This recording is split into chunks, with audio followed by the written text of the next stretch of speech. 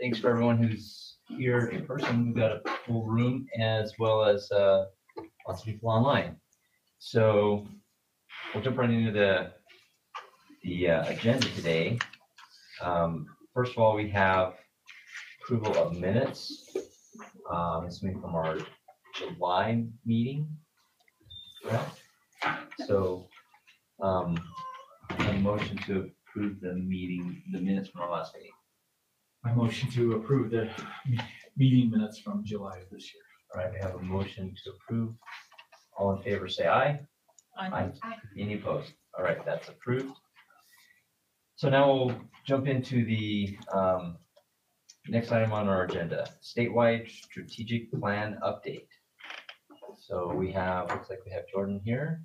Ooh, mood lighting. Yeah, And mood it's- lighting. And one other thing is that we have a new UDOT representative. Oh, yes, yes. So You want to introduce Hi, all. yourself? Yeah. Thanks for having me. I'm Josh Andura. I believe Terry Newell was your UDOT person previously. She retired last month. She did. She now lives in Colorado. So Yeah, I'm a not little- fast. Well, you can. yeah. No, like in a woodworking farming compound that she's building, and so we wish her the best, and of course miss her, and I'm sure many of you knew her well. So hopefully I can do almost as well as she did. And you're also the trails coordinator that's managing the active transportation planning as well, which I think is a great nexus with the work that we do here. There's a lot of, I think it will be very helpful to have you as part of this, to get your perspective on what's going on with the active transportation initiatives as well. And obviously this is an area that I feel strongly about, so I'm happy to be here. Fantastic. Happy to help in any way. Yeah, to have you here. Can I just add, it does say he's technical advisor, but he's actually a commissioner. Yes, because we made that, because that Yeah. change was made with the bill in Yeah. this last Oh. session where we switched the UDOT position to an actual commissioner. Okay, all right, we'll turn the time to Jordan. Thank you, Representative Stanquist. It's good to see everybody again. I did get to see you last month. Many of you, it hasn't been too long since we did our spring workshop series, which we're going to hear a little bit more about today. There were a couple handouts on the Cardinal Directions and the objectives for the strategic plan. If we could get those passed around, that would be helpful. That's really what we're going to spend the bulk of our time talking about today, is working towards some general consensus among the commissioners on what these cardinal directions are and the specific objectives. Because we do have Josh here, I'm going to go back into a little bit of the scope and make sure that we're all on the same page. The big check boxes that we have checked off so far as part of the planning and analysis work, as well as the workshop series that we ran last fall on this screen. So I'm going to go through a brief overview of the structure of the strategic plan and how all of the supporting reports that we have delivered or are in the process of delivering will contribute to that strategic planning, that strategic plan itself. And then Casey's going to jump in and give you a formal presentation on our comparative analysis. I kind of briefly walked through a couple of the main findings last month, where we looked at outdoor recreation within Utah and how management systems funding compared to other Western states. Casey's going to dive into our main recommendations there. And then really the bulk of the second part of the presentation is going to focus on these objectives and working towards consensus amongst the commissioners. Jordan, can I interject just really quickly? I kind of want to maybe provide the higher level context as well, because we've been working on the strategic plan now for more than a year. We had those series of workshops last year, gathered a lot of really good data, did that second round this spring. And so now all of that information that you've been able to compile and everything you've been able to put together, now this strategic plan is in front of this commission. And so now it's really up to this commission to decide what, really finalize this plan. And then over the next couple of months, not today, but I mean, this is sort of like we're in that phase of this process now where it's up to the commission to do the refinement and take it from draft to final presentation. So this is, it's really, it's on our plates now as a commission. And that's really what we've been working towards, at least getting us organized around the major objectives. What is that strategic vision for the Outdoor Adventure Commission, for everybody that really touches outdoor recreation within Utah? What are those major objectives that we really everybody in this room, as well as many of the stakeholders who are not represented that participate in those workshops, how to make sure that their objectives are represented. So if you recall that there was 5 particular pieces that were involved in the strategic planning effort. The first was a funding analysis where we took an in-depth dive at how the state funds outdoor recreation, and we presented the findings from that report several months ago. Today you're going to get a detailed review of the comparative analysis, so how outdoor recreation management within Utah compares to the other 11 Western states, where there's some opportunities for leverage given our state's investment in outdoor recreation infrastructure, how we can utilize that to mobilize collaboration and partnerships across the many people that do manage and support outdoor recreation within the state. There's also a series of workshops that you all participated in, at least one or a couple of those workshops. Josh, unfortunately, we weren't able to make it to those, but we had a great time. We had very good representation from many people across the state, federal, state, municipal, and county representation at all of the meetings that we're at. We have now presented that report to the Division of Outdoor Recreation, or at least provided that report to them for their comment. We will be presenting this stakeholder workshop findings and the key recommendations, the policy recommendations at the next Outdoor Adventure Commission. So that's still to be seen. And then the last 2 things were a study of the supply and demand for outdoor recreation across the state. So bigger assets like state parks or particular areas where we have really good metrics for how outdoor recreation demand is changing or how outdoor recreation supply is currently provided across the state. We are compiling that information and working on developing that report so we can identify where those gaps are between supply and demand, where there might be some areas where we're currently seeing too much supply. We have to get more infrastructure on the ground. It's not being demand, but more likely it's going to be the inverse, where we're seeing a lot more and not enough infrastructure. And then we also have a statewide needs survey that was just meant to provide some top line numbers on general public's interest in supporting outdoor recreation investments. So what's the level of support for maintenance or for particular types of infrastructure investment? So all of these really are contributing to the strategic plan as a whole. The strategic plan itself is really comprised of the general cardinal directions that we presented and workshopped with workshop participants over the course of those 7 workshops that we held this spring. So those cardinal directions that you see in front of you are really the big picture vision for what the state needs to work towards. These are things that we all primarily value as outdoor recreation providers, as outdoor recreation managers. And then the specific objectives are more key directions for why we need to work towards that broader direction, or more specific objectives for why we need to work towards that specific direction. So there are needs that were identified by multiple stakeholders in multiple regions across the state, they're general statewide needs. And we're going to walk through those in a little bit more detail when we go through them point by point later on. So the idea for what the plan is actually going to look like, you've seen a lot of recommendations from us in our individual reports and the funding report. You'll hear some from Casey in the comparative analysis report. Those are recommendations that are coming from us as an independent research team. But really what we want to get the commission on board with, I thought that was me for a second. What we want to get the commission on board with is the cardinal directions and objectives.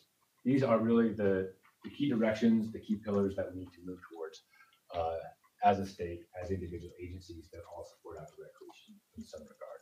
So what we would like to see the commission ultimately achieve with the strategic planning effort is consensus on what these 12 objectives are, not specifically a consensus on what all of these specific policy, program, and project recommendations are. We realize there's a lot of detail in there, some of which might be 4 or 5 years off from actually being able to be implemented. Some are very, very specific to one agency, and so there's really not a lot of a need for the commission to get on board with supporting that particular recommendation. But what we would like to see is consensus among these broad objectives, that we have all of our bases covered, that what you heard in the workshops this spring is accurately reflected in each of these objectives. That if your agency could commit to working towards these objectives, if the agencies that you interact with in those spring workshops committed to working towards these objectives, outdoor recreation opportunities in the state would be improved. So the question, so the focus right now, I mean, I think it's good to start at a high level with the cardinal directions and objectives. Would you anticipate that the policies, projects, and programs would also be included in the plan?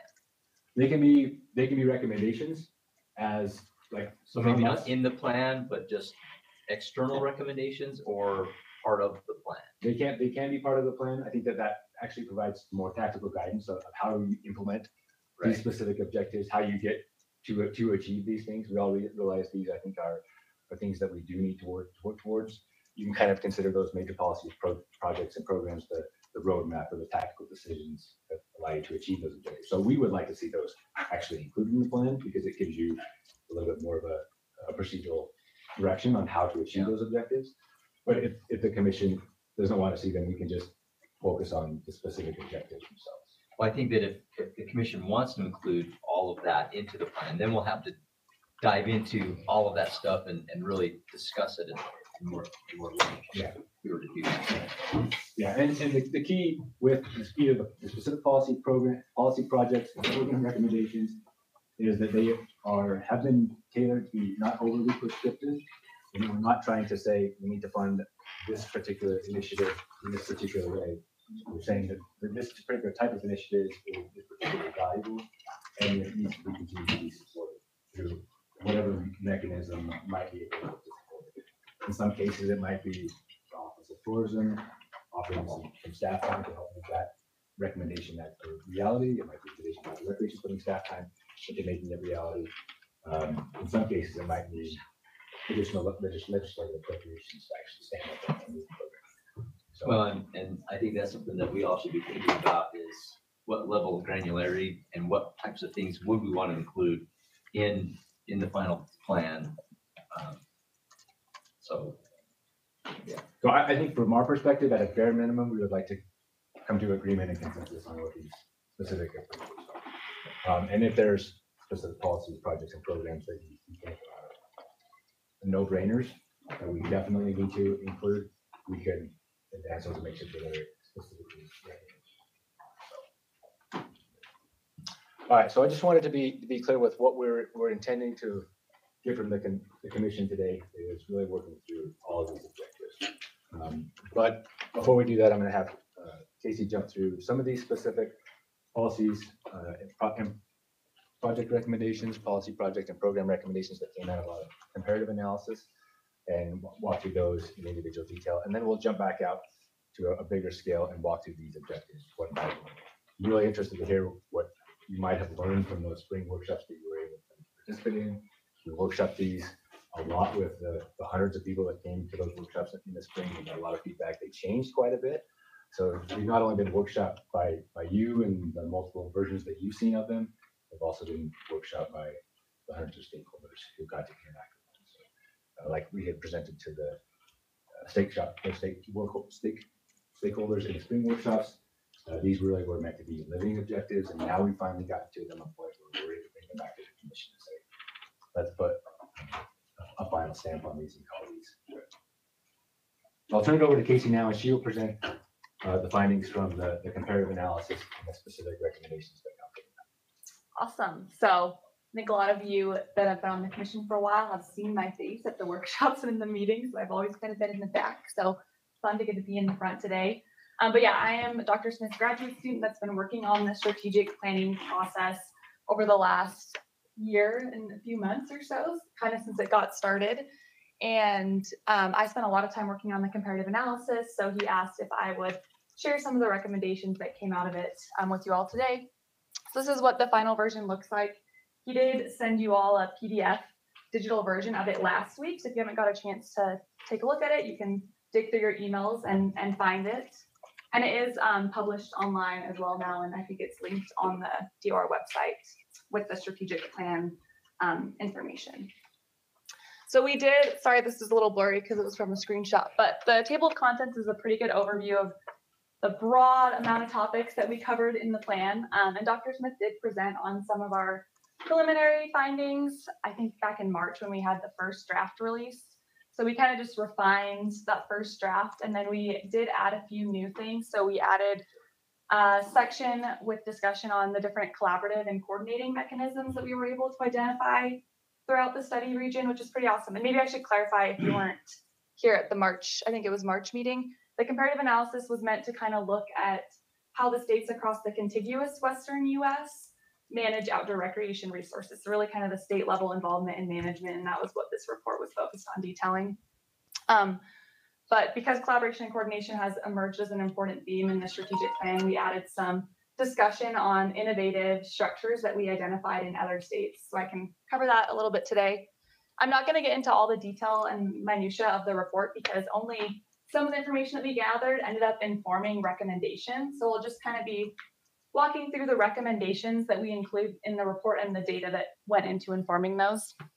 So the first policy recommendation in the report is to expand the development and dissemination of responsible recreation education campaigns. And what we found in our research was that the offices of tourism all across this region are really good at curating awesome responsible recreation information. So Utah's Visit Utah website has some great content on how to travel and recreate responsibly. Colorado, has its own kind of slogan and campaign for it. Idaho, similar, has a Travel with Care campaign, and they have great online resources on the travel websites. And we did find some good content on all of the travel websites throughout this region. But what's underlying this recommendation is that, really providing someone information when they're trip planning isn't sufficient to change their behavior by the time they actually get on the trail and are hiking.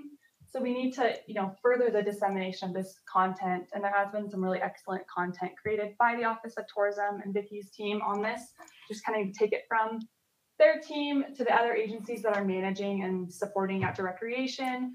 And we also recommend in our discussion of this, how to implement this recommendation is having some coordination or collaboration amongst all the agencies that are going to be interacting with potential recreators or with recreators at some point, working together to develop consistent messaging, determine what are the key things that we want to emphasize, and so that people are going to be seeing the same message and same content from when they're trip planning to when they're actually talking to a ranger at a trailhead, right? Or when they're looking at information at a trailhead board, having the same messaging would be really beneficial and getting people to remember what they read when they were planning their trip to Utah 3 months ago. And obviously you're also going to be missing the folks that are locals and don't necessarily look at the Visit Utah website to figure out what they're going to do. So that's really underlying this recommendation. Are there any thoughts or questions on this? Yeah. Yeah, so when you're saying that we need to be giving the same messaging, are you suggesting that UOT and DOR get a little more aligned in that messaging? Yes, that's a great way to rephrase it. And also considering, federal partners, counties and municipalities that are managing recreation resources and are actually putting information on trailheads. So the research has shown that providing people this education is really effective, but the timing is important to consider, especially depending on the behavior that you're trying to change. So if you're trying to encourage someone to bring a camp stove so they don't have to use a campfire to cook food, so they don't have to make a fire at all, right? Maybe you have fire restrictions, or it's just a lower impact practice to not have a campfire, right? You need to tell them when they're thinking about the food they're going to bring on their trip. So you can't tell them when they roll up at their campsite and they brought hot dogs to roast over the fire, don't do a fire, right? So some information is better in advance, which is great for the trip planning phase, but some information, like you should really stay on trail, is going to be better if they're told right at the beginning of their hike, especially, let's say maybe in southern Utah, you're trying to teach people about cryptobiotic soil and to avoid walking on it. it's gonna help if you actually talk to someone on the trail or at the trailhead and say, look, this is what cryptobiotic soil looks like. Try to avoid walking on that. If they read about it 2 months ago, they're probably gonna forget or maybe not recognize what it looks like when they're actually out. Does that kind of help clarify? Yeah, cool. Okay, Go ahead, Vicky. well, I just want to elaborate a little bit on what I think I hear you saying to see if we are all concurring around this. I like your recommendation. I think it makes sense. I think this is our area of talent, is high-level branding, communication. And we're very invested in doing this well. And so what I would imagine as action steps, did you put action steps in there? Or, We didn't, but okay, but so let Yeah. me just rehearse a Yeah. few ideas of action steps to see if it's consistent with the way other people see it. Which would be that there would probably be a working group convened from all the respective organizations where we would go through a thoughtful process of defining perhaps a high-level brand that everything would go under. Potentially the Forever Mighty that our office has led out on, or, that could be iterated through the working group. And perhaps some high-level messages so that there is a sense among residents and visitors alike that we're all invested in Utah in thoughtful, responsible recreation planning. And then there would be probably tiered communications depending on the type of water sport or biking or whatever that would follow under that. And it would be universal messaging that would go to visitors and residents alike. Is this sort of the way everybody else is saying this? that would be amazing. Yeah. So, and I'll add, yes, the answer is yes. We're definitely, as you say. In fact, I love it when two independent processes come together like this. We've been talking about this internally before this recommendation was given. Our office, DOR, that's one of our key results we've identified, is that all people recreating outdoors in Utah are doing it responsibly. So this lines up perfectly, and we've been talking about the idea of a campaign. So we're on board with that. I like Vicky's idea of a working group. You could almost do sort of like co-branding on an trust land administration, we're a very large landowner, and we want to try to distinguish ourselves from BLM or others because we have a different mandate. And so having our logo on a sign that's also, if we could do like some sort of co-branding, I think that'd be great. And obviously we're gonna have to have the federal government involved as well too. I'm sure we thought about. Yeah, there's a lot of, I think this might be given in a little bit more detail in the write-up of the report, but there's a lot of things that are good to have the consistent messaging across the board, right? But then you need to have some flexibility for regional or site-specific messages as well. So there's a tactful way to do that. But awesome. I'm so glad you articulated so well, Vicky, what we were envisioning as well. Yeah. Can I add a shameless plug here? But I think the key here is that we're expanding this to look at how we partner with private companies to get this messaging out, not just relying on DOR website or tourism website or even, the Forest Service or National Park websites or whatever. And I mean, that's the role I hold now as we reach 55 million people that are actively seeking and planning their trail activities.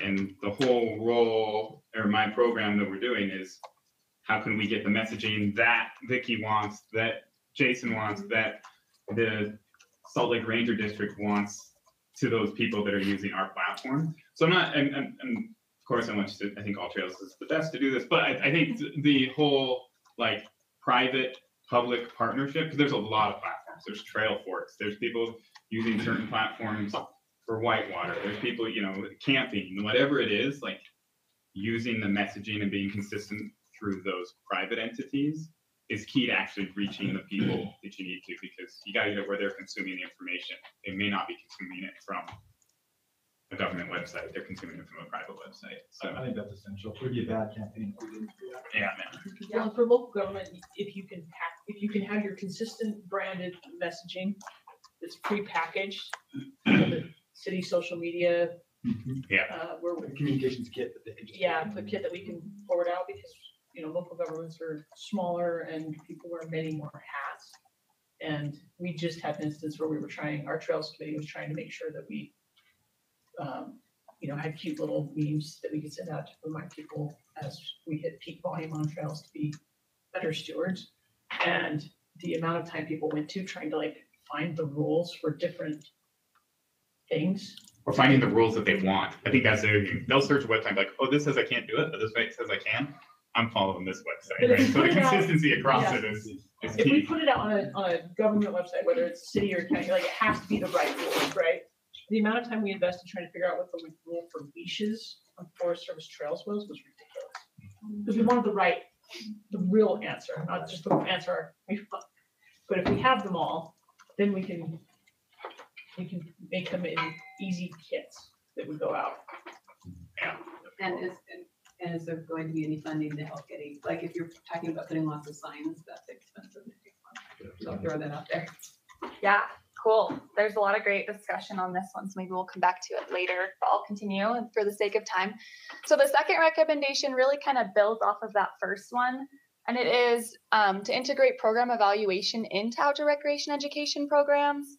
So this includes any mandatory trainings that the state has, right? So OHV, safety training, boating training, hunter safety, but also the recreation, like responsible recreation campaigns that are going out, and even things like aquatic invasive species education campaigns, which is another big one that is very common across the region. One thing that I was really surprised by, I think that I just had the assumption, like education is awesome and it works super well. And so Jordan told me to look into some of the academic literature and find some sources for that. And it's actually really mixed or inconclusive on whether training requirements have any effect on changing people's behavior or increasing their ethics, particularly for like OHV, boating and hunter safety. And there just hasn't been a lot of research done on it, which surprised me. So just because you're creating the content doesn't mean it's having the intended effect. And the only way you can know if that's happening is by evaluating your program, right? And seeing if it is changing people's behavior. There has been a ton of research done on the aquatic invasive species AIS education campaigns, and that's been a lot more promising. It has been shown to be effective, but the evaluation of those programs has also shown where there's gaps and where it's not as effective. So maybe it's been really successful at changing boaters' behavior and getting them to adopt the right practices, but it's missing the mark on anglers, and they don't realize that they're also supposed to be doing something to prevent the spread of AIS. So yeah, Tara. Yes, I've got a question, just because we have a brand new staff member who is going to be taking on this kind of okay, messaging. cool. You want to just briefly introduce yourself? Absolutely, yeah. This whole time I'm like, oh, this is my stuff. Yes, my name is Deirdre Miller. I am from higher ed. I was at UVU the last 5 years. And I was with the Utah Women Leadership Project before that. So working a lot of curriculum, trainings, and education heavy background, along with marketing and communications. So you're going to be taking on what role with this as regards to that? Absolutely. I will be working with finding out messaging, with making sure it correlates with policy recommendations and what we want our stewards to know for the land management. So, and as I'm in the new role, we're definitely deciding how all of that will come into play, but very excited. And yes, this is a big piece. Yeah, this is day 2 for me. So amazing. You all are ahead of the curve already thinking about the recommendations. But the program evaluation will be needed as she's getting out messaging, and it would be great to coordinate with the tourism office. They know their stuff, but you know that area of expertise. So let's work together. So do y'all already have a Qualtrics? Do we have a Qualtrics? Yes, we do. Perfect. Wonderful. That's what I'm already thinking. Awesome. So you're already working towards it. I love this. Another thing we've been already talking about, and the anecdata that we've sort of been receiving about especially the OHV course is very promising, but it's just anecdotal. We've heard people feel like they've observed change. So to have actual data with good scientific evaluation would be really, really good. Yeah. Yeah. And it really just provides an opportunity for improvement as well. So like for the literature that we found that evaluated the AIS campaigns, they were able to realize, like they were trying to get 5 things across, and they realized people don't process 5 pieces of information at once. You have to do 3 or less. So they changed their campaigns, right? So it just provides an opportunity for realizing where there's opportunity for improvement or where you're missing the mark and need to modify your message or your delivery, so that it is going to be changing behavior in the way that you are trying to with your education. Any other thoughts? Cool. So the next recommendation is really about a potential future for the Outdoor Adventure Commission and your work moving forward after the strategic plan process wraps up. And so it is to extend the mission of the Outdoor Adventure Commission to include encouraging improved collaboration and coordination across the many agencies and organizations that develop and manage outdoor recreation opportunities within the state. And it's funny, I had kind of thought about, like, what does this look like in practice? I had thought about Vicki's example already of the working group of like what you could use this commission as an opportunity to do. So you could create a separate working group for the education. You could also use the time that you have allocated for these commission meetings, do that at a high level, and then maybe establish a subcommittee that would kind of be the working group, but it would still be affiliated with this commission. And you could have the subcommittee, you know, reporting to this commission on what they've been working on, what they need to do, and the commission could be providing that higher level guidance. If you were trying to take responsible recreation as a campaign that the OAC really wanted to champion and further in the state, right? But we did identify some examples in a few other states in the region where they kind of have a similar coordinating, collaborating, high-level state body that is kind of working to achieve these same goals within the state. So Wyoming has an interagency outdoor recreation team, which the Wyoming's Office of Outdoor Recreation is kind of championing, making it happen. But it consists of them, their business council, Department of Transportation, Game and Fish Department, Office of State Lands and Investments, and Office of Tourism. So sounds like a pretty similar representation to this board. But according to their Office of Outdoor Recreation staff, that team meets throughout the year and works together to develop tools and partnerships and sees opportunities for synergy collaboration towards shared goals. And they also work with municipalities, state and federal agencies when it makes sense to achieve common goals.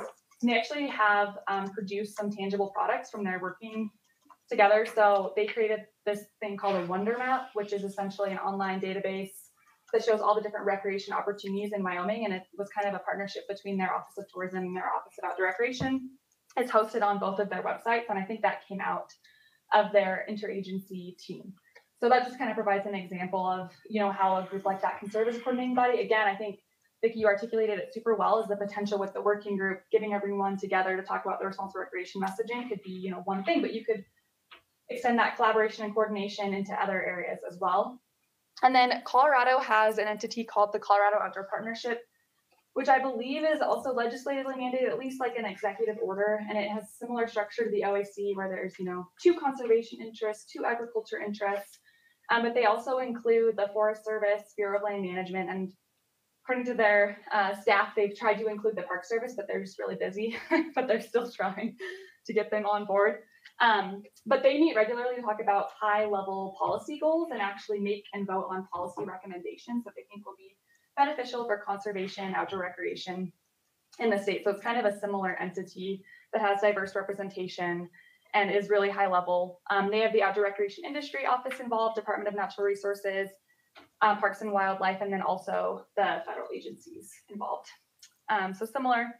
But in order for this, you know, recommendation to really be achieved, we kind of laid out some just things that people would need to come to agreement on understanding. So first, all of you as the members of the OAC, just understanding that that's your goal of being here, right? Is to think about how you can collaborate, coordinate, work together to make outdoor recreation better in the state.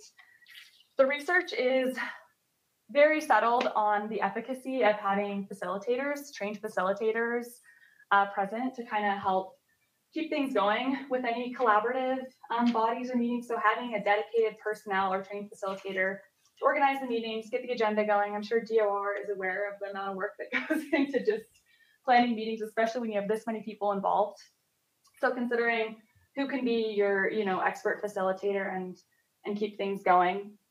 And then again, I think that Dr. Smith mentioned this a few meetings back, but considering maybe the players for outdoor recreation that are currently missing from this room. So maybe the federal agencies, at least having them involved in an advisory role. So I think like for the outdoor partnership, they're not going to formally vote on policy recommendations. They can't do that in their agency role, but they're on that they're in that group as an advisory role, so that they're still involved and can provide their input on any discussions or still be there to collaborate and work together with all the state entities that are involved.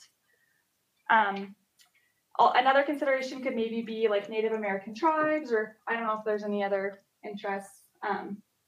Any thoughts on this one or questions? It's kind of a more difficult one to conceptualize, I think. Yeah, Tara. Yeah, I like this a lot, and I will say that from the very beginning, the Office of Outdoor Recreation had an Outdoor Recreation Advisory Committee. We never made it a board. We never made it anything official, so we wouldn't have to follow all the Open and Public Meetings Act issues. But I think too, at the very beginning, there was this like, do we really let these outsiders advise, you know, the office then at the time? So frankly, just to make it very clear, Colorado copied, but then they did make theirs a official board, which does provide direction to the division. Jason has revived that advisory committee, which does have the federal partners, more outdoor industry folks and others, and bringing that back on a quarterly basis. I think this commission can do something bigger and much more official just because of its ties to the legislature, which I don't think those other two things have. So this is, you know, within that, and Jeff Stenquist, I would love to hear your thoughts on this with that in mind. What you're seeing, you know, as the future forward for this commission.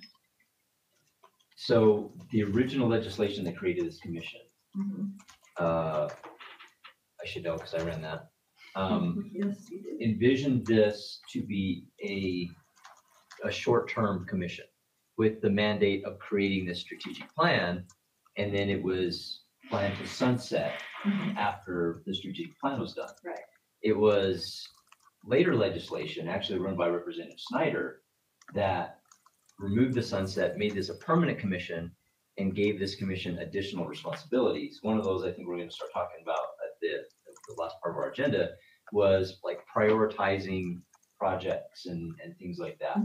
And so I think this is a good question. Is okay, once we sort of have this strategic plan in place, then what is really the role and purpose and function of this commission? And I think so I think this is a great discussion to have, decide exactly, okay, what, as we move from this phase of generating the strategic plan, then I think maybe it becomes more, you know, how are we now implementing some of these things? What are we doing to facilitate and coordinate and those kinds of things? So I think it's a great discussion to have. Those are some of my thoughts right now.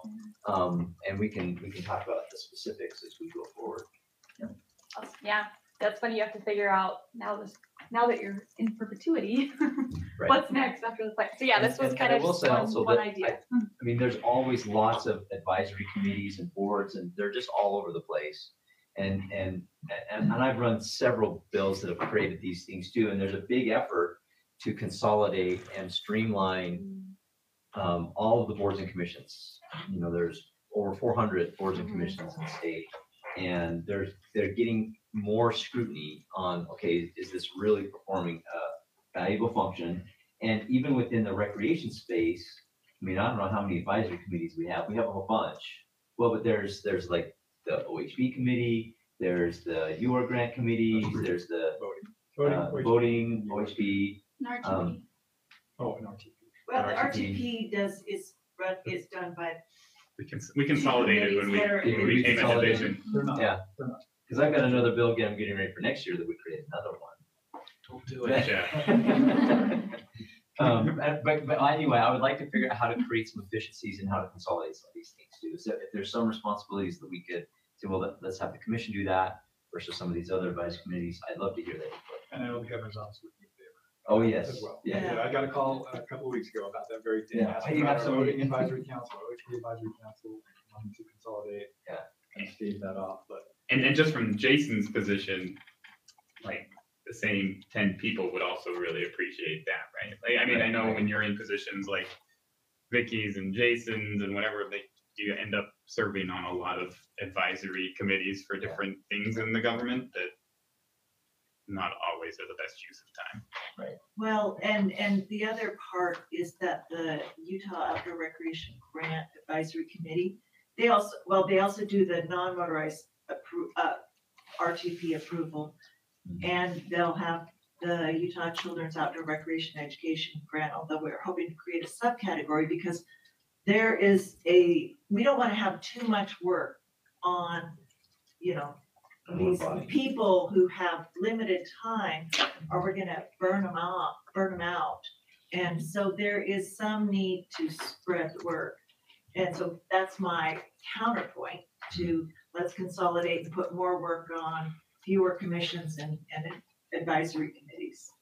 So, yes, I hate to keep saying we're already starting, but we're already starting. So like Tara said, we've stood that advisory council up again. They are simply advisory in nature, but I do see maybe a connection where they can work with this group on some level. I don't think they need to be in statute. I don't think that's a good idea at all, but it is well-rounded. There's people from wildlife, there are people from federal agencies, people from adaptive, various different aspects of outdoor recreation. And we've only met once. We get a meeting again later this month. Right now we're quarterly, but at some point, yeah, it would be good to maybe.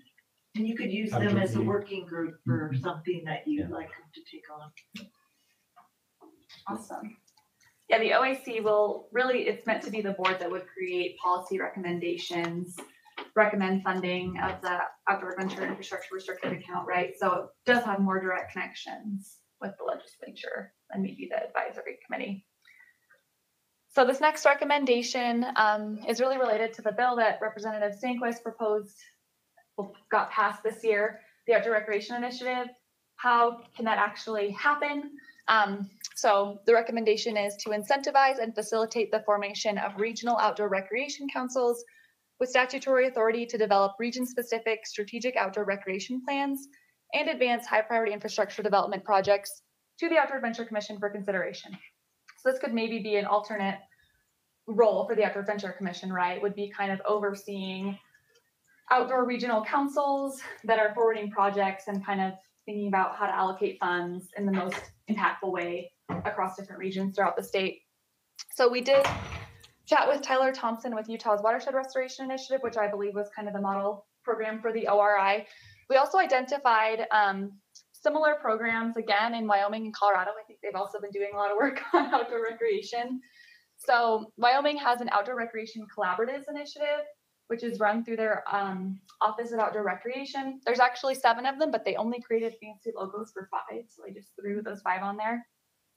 But there are 2 full-time and 2 part-time staff with their Office of Outdoor Recreation whose responsibility is to organize, facilitate, and make these collaborative groups happen. They kind of cover like 1 to 3 counties throughout the state. So they don't have full coverage of the state like the Watershed Restoration Initiative, but they are doing a lot of collaboration and coordination with the local land management agencies. County commissioners, I think, are pretty involved on them. Just influential people in the community, like business owners, are involved in these collaborative groups, and they'll work on thinking about projects that are going to be regionally significant and valuable to their region. And then Colorado has also the Colorado Outdoor Regional Partnerships Initiative, which is which the Colorado Outdoor Partnership, which I just talked about, is the, I think, oversight body would be the right phrase for it, for that initiative. And so again, they realized that they needed to get some stuff going on regionally. They had the co-op functioning at the state level, getting that collaboration, but they still needed more going on regionally. And there actually was a few great examples of regional collaborative groups related to conservation and outdoor recreation that exist in Colorado. So they created this program to try to incentivize more, but they kind of swept in those existing ones that had already been doing a lot of work into this. And there are 14 of them throughout Colorado. They only have 1 staff member that kind of helps facilitate and coordinate the work of the co-op, that state level board, but they are hiring another staff person to facilitate and help oversee the Regional Partnerships Initiative. And they offer a lot of grant funding to incentivize the formation of these groups and to help them be successful. So they have a grant through their governor's office that's $25,000 to $150,000 just for these groups to hire facilitators and to convene. So to get meeting space, food, to get people together. So it does cost a lot of money to even just get people in the same room, it turns out. So they are still also putting a lot of resources into it. And then for the WRI, obviously there's Tyler's position as the statewide coordinator that's making the WRI happen every year, but he also gets a ton of help from the Division of Wildlife Resources in running the program. And he told us that they estimated a few years ago that it costs about $1 million in administrative support to run the WRI program each year. I think the state legislature puts in about $6 million towards the projects each year. So it's like a 1-to-6 ratio of the administration to actually running the program. Obviously, they are able to leverage a ton of matching funds from federal partners, private companies or individuals, nonprofit groups as well through that program. But just some consideration of the amount of resources that go into making these programs happen. And then Dr. Smith put oh yeah, and I'm sure this is in the detail that we need to sort, but do you imagine this being some sort of matching, local and state matching grants, or? We don't, I mean, it's like, we do have some clear, like a roadmap for how you might implement this program, but not that specific.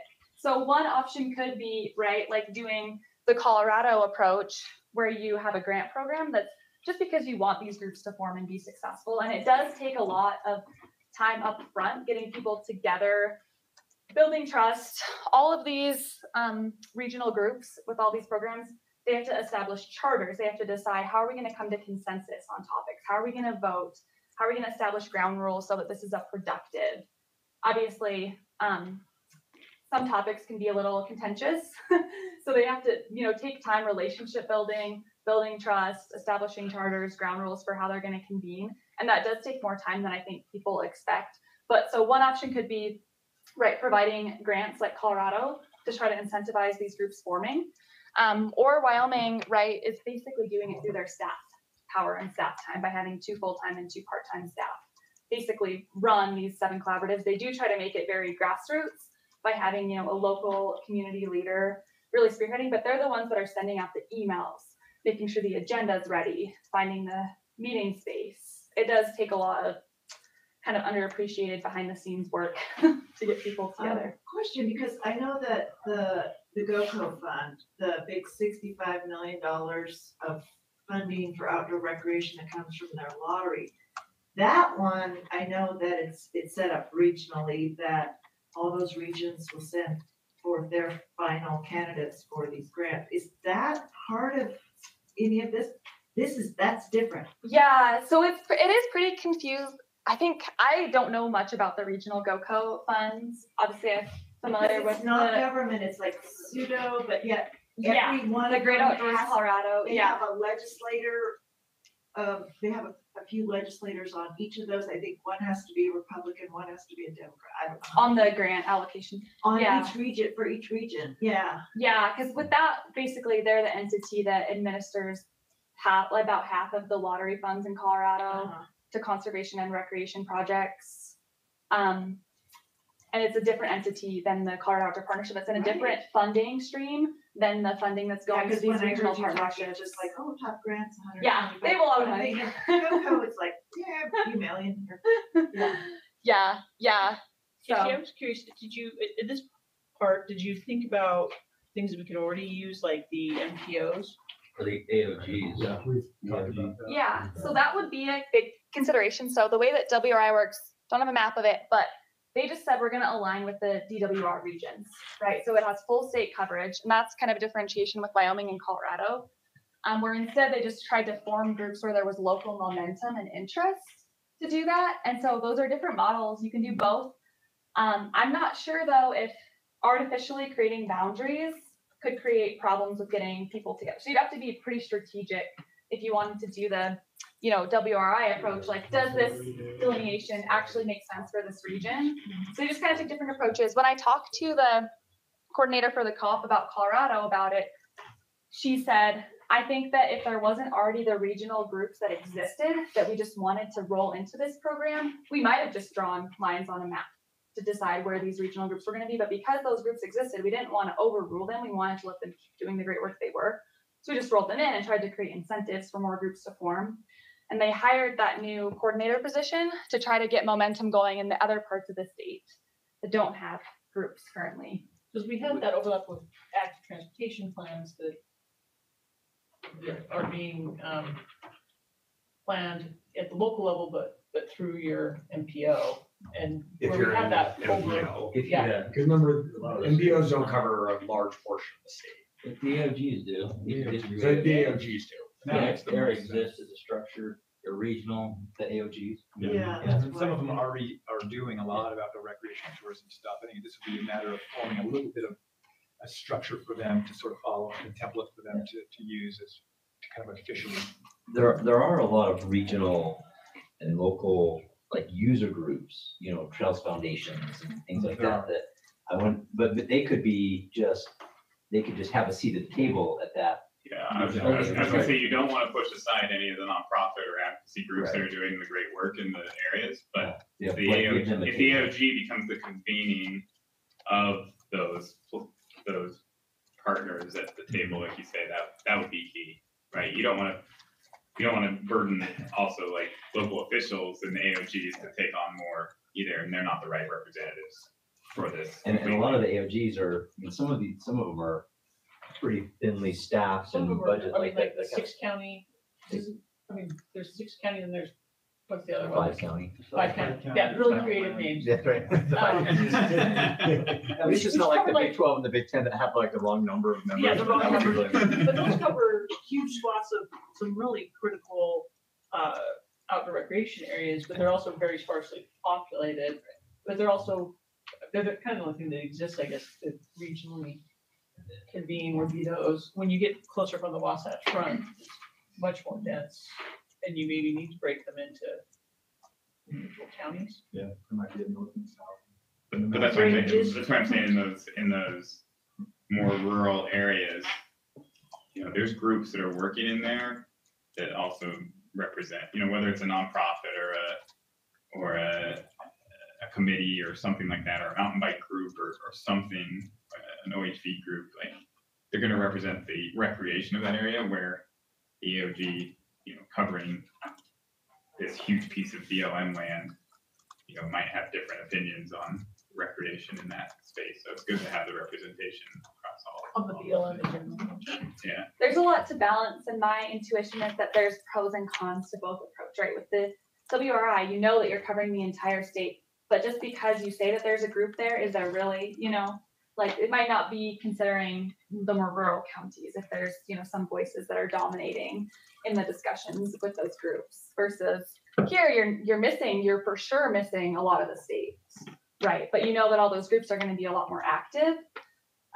So it would have to take some research and seeing what makes the most sense for Utah. But Dr. Smith made this diagram, which is a pretty good illustration of kind of how the OAC could be kind of the oversight body for a regional councils initiative. So, right, you have the OAC, the different recreation councils. You're probably going to want at least one coordinator person to make sure, like kind of the Tyler for the ORI, make sure the program's happening, everything's going well. But a future for these recreation councils could be that they maybe work on developing region-specific plans or high-priority projects that are inherently collaborative. One thing I think that's cool about the WRI that Tyler was telling me was that he requires any project proposals coming up through it have at least, like, I think 2 or 3 different entities represented on that project proposal. So those projects have to be collaborative and have to be, impactful and desirable to multiple stakeholders that are proposing it. But then those projects get proposed right to the OAC for consideration for the Outdoor Adventure Infrastructure Restricted Account funding that you all are responsible for recommending to the legislature. So that could be kind of one potential vision for it. But these, even though I kind of talked about the administrative support that would go into making a program like this possible, it's still a recommendation because what we've seen is that it's worth it, right? The outcomes that you get are awesome with just getting people together in the same room, building those relationships, increasing the coordination and collaboration among all the involved stakeholders. And then the projects that you would probably get proposed out of that, a more collaborative process, are going to be a lot more impactful than maybe one-off pet projects if someone's just able to write a grant. We'll just jump in there and say that one of the big points of leverage that we see with the idea of regional coordinating councils tying into the outdoor adventure infrastructure restricted account is that is that the OAC and that infrastructure restricted account really serves as a huge carrot that those regional councils can be motivated to work towards putting funding applications into. So that's something that's very different than the other Western states that are really just organized just for the sake of organizing and developing plans. Utah is different primarily because of the outdoor adventure infrastructure restricted account, which really provides a lot of that external motivation for convening these groups that might not already want to convene. So that's a big point of trying to connect the outdoor infrastructure restricted account and the actions of the OAC with more regional working groups on the ground. Yes, and yeah, having an incentive for people to come together, which would be the OA-IRA funding, right, has been shown to be super impactful in making sure that these groups are actually successful. Cool. Sorry, can I interrupt for a second? Yeah. I want to ask Vicki a question. Do you have regional advisory groups that support tourism? How do you determine regional promotion? We have, by statute, our board members represent regions of the state. And we ask them to engage to understand the priorities of the region. We actually have new board members coming in this month, and we're pushing them to do even more regional engagement than they have, because it's been sort of hit and miss. When you say, Jordan, from your experience, that some of them engage deeply, others not so much. Okay. So like every region, county has their own tourism organization, Yes, right? And so yes. do they roll up to you, or are they just kind of operating independently and then just coordinating with you? They like us because we give them co-op grants and because we create an overall marketing strategy, but they don't have any direct reporting to us. I mean, we have a very collaborative relationship, but we don't have any authority over the DMOs. I don't think the thinking here is the same as the way that the counties operate with the DMOs. Can be a very similar model because they really depend upon the county co-op funding that goes out in a similar way that the regional councils can be very dependent upon outdoor adventure infrastructure restricted accounts. They account funds that they can apply for. So the administrative structure is very similar, even though in tourism it works at the county level, outdoor adventure it might work at the regional level. Exactly, because if there's something that I would like to have happen more, it would be regional collaboration on our marketing strategies. And so I think this, starting this off as a regional, some sort of a regional organization works really well. Do you have regions that can be neatly divided up as you look at the tourism side of things? Because sometimes outdoor recreation and tourism are pretty joined at the hip, so. Yeah, I mean, Is it- many, many years ago, there were defined regions. You know, and so I think we can intuitively talk about regions. But the Association of Governments model is an interesting one because it already exists. Yeah. But it doesn't match The recreation. the recreation politics of some of the things, right? Like you have an association of governments that's over whatever it is with 5-6 county that's over. It's got Moab as a pocket, but it's got this other, that causes definite conflicts on like planning just because of the politics of the certain. And so that's where like association of governments works well in some cases, but in other cases around the state, right? Like it's a potential dumpster fire to get some people in the room to try to work out a problem. Well, you got like or an Solid issue. County and Summit County. Yeah, There's just so much. there's so much difference there in the recreation styles and the groups and the vision and mission of what they want for tourism and recreation versus, that's where I'm not saying either way is right. I'm just saying like if you want to get something done and not stalemate, you got to be really strategic on how we. Yeah.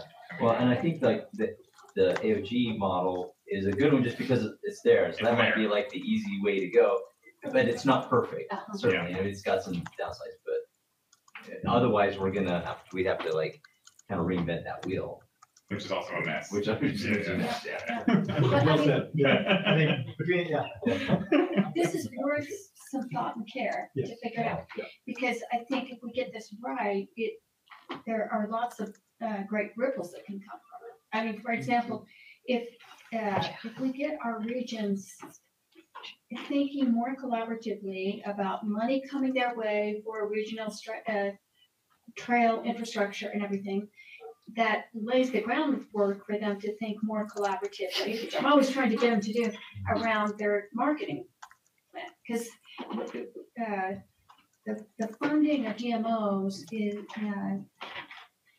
causes people to think too narrowly about recruiting visitors to their county, when in fact, no visitor is ever saying, oh, I really want to go to Grand County.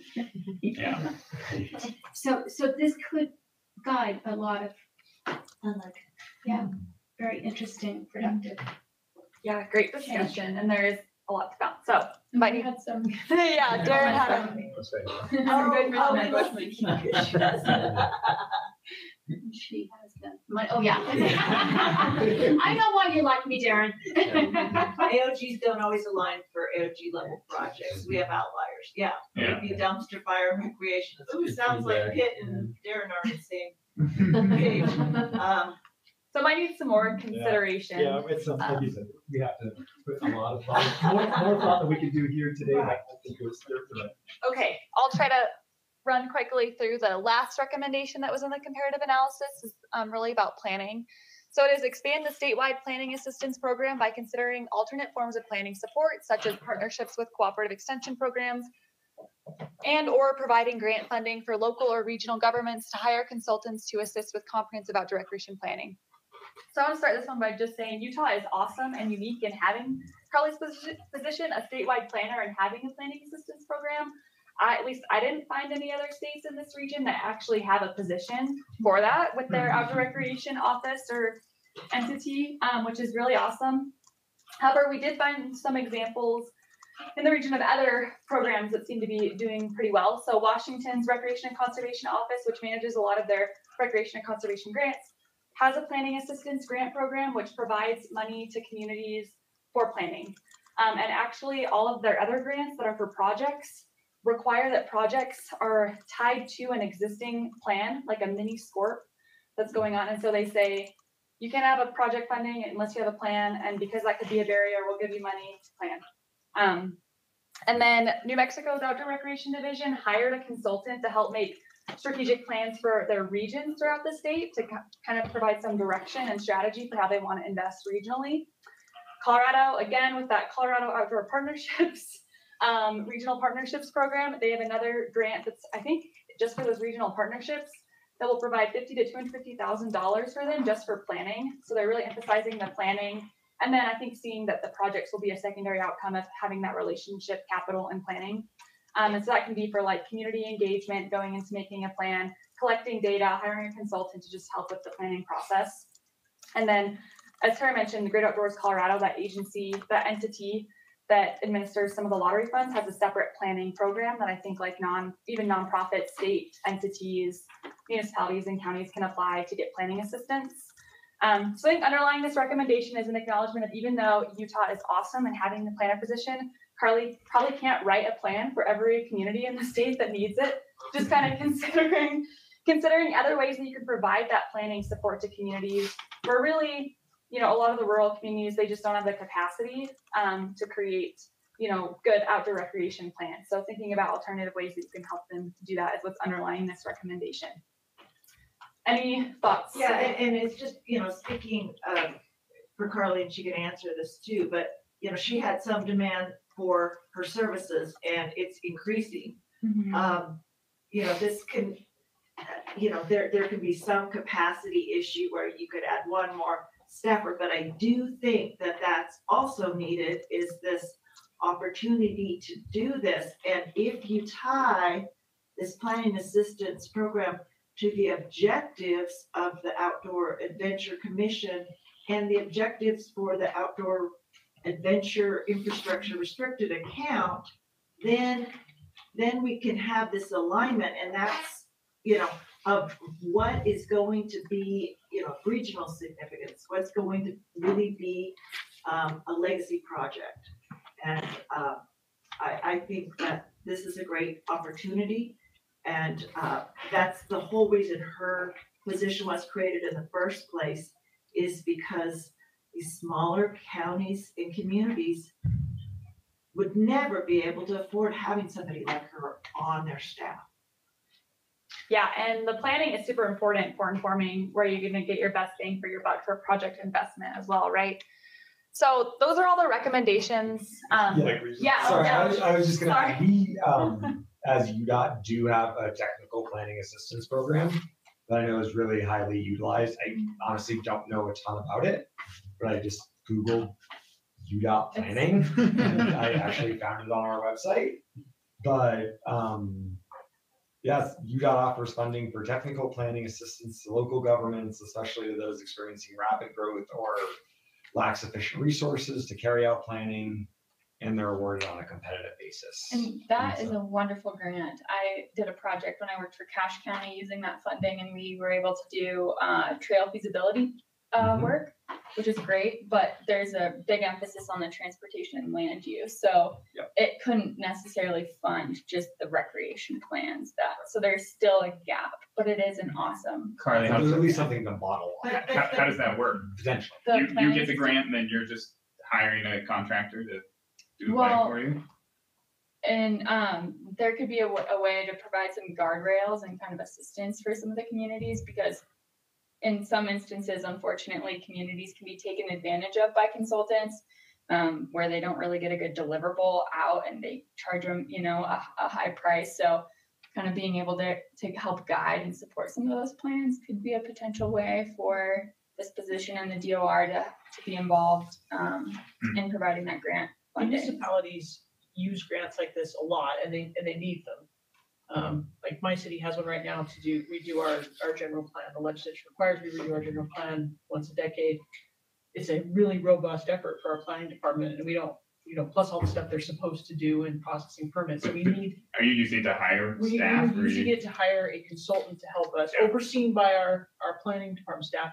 But we had a similar grant to help us do our trails master plan, and I've been talking to both North Salt Lake and Centerville, who are smaller cities than Bountiful, and they don't have a robust enough planning or park staff to start doing the planning, to get a grant to do the planning, to then get a grant to build anything with your grant. They're several steps removed because they're city staffs, even though you might not think of them as small, like something in Paiute or Wayne County. There's just too many things on the to-do list for a planning department, with no offense, all the stuff like moderate income housing plans and other things that from a land use perspective, where you have to do as a municipality or a county. So you don't need to hire staff so much, but you do need to hire a consultant. But you want to put guardrails on the consultant, but you need to have either your city or your county staff oversee that process. So you get the community engagement, those things, and then you're eligible to start applying for a whole lot of other things, but not until you do. We see that with the UR process, because we would see, the county applying for it, but it's a engineering firm that's doing all the work to put together the plan and the application and everything else for the county, right? Just because it's a small county that didn't have the resources to I have a put it question together. that actually prompted the question in my mind. Carly, how deep do you go on planning? Do you do NEPA? So we'll do a lot of the visioning work. A lot of the communities want it. Well, every community is different, I should say. In some communities, they don't know what they want. And so we survey the community, do public open houses, and say, what's the vision, and help with a kind of a conceptual plan. And in that process, you do stakeholder engagement. So for instance, in Bicknell, we're working with the BLM, and they're saying, okay, well, kind of just a precursory, I can tell you that this is going to raise flag with our botanist, this is going to be this kind of need, etc. And so we don't get into the needs of NEPA, but the weeds of NEPA. But we can identify where some of those hangups might be, where, they're going to need to be proactive to navigate that process before they can build something. So Until you have somebody who maps the trails, who's out there mapping the trails. So you've done your high level plan, you know, with your stakeholders, and this is the regions, and here's where trailheads need to go. And then you actually have to send someone out into the field that is there, GPS, you know, following the contours, mapping it. That's what you're then gonna submit when you're ready for that NEPA process. I guess my question is, if we're providing grants to facilitate that work, if the county or a city council to do the NEPA process, or is it gonna do the NEPA process, are we wasting time? that's why, yeah, Tara and I have been kicking around a lot how it would be really great to provide some of the funding for the consultant work for that planning process, but then saying, okay, what's your top 1, 2, 3 projects? Narrow it down to 1, and then use some funding to help go out and do some of the surveying to move you further along on NEPA.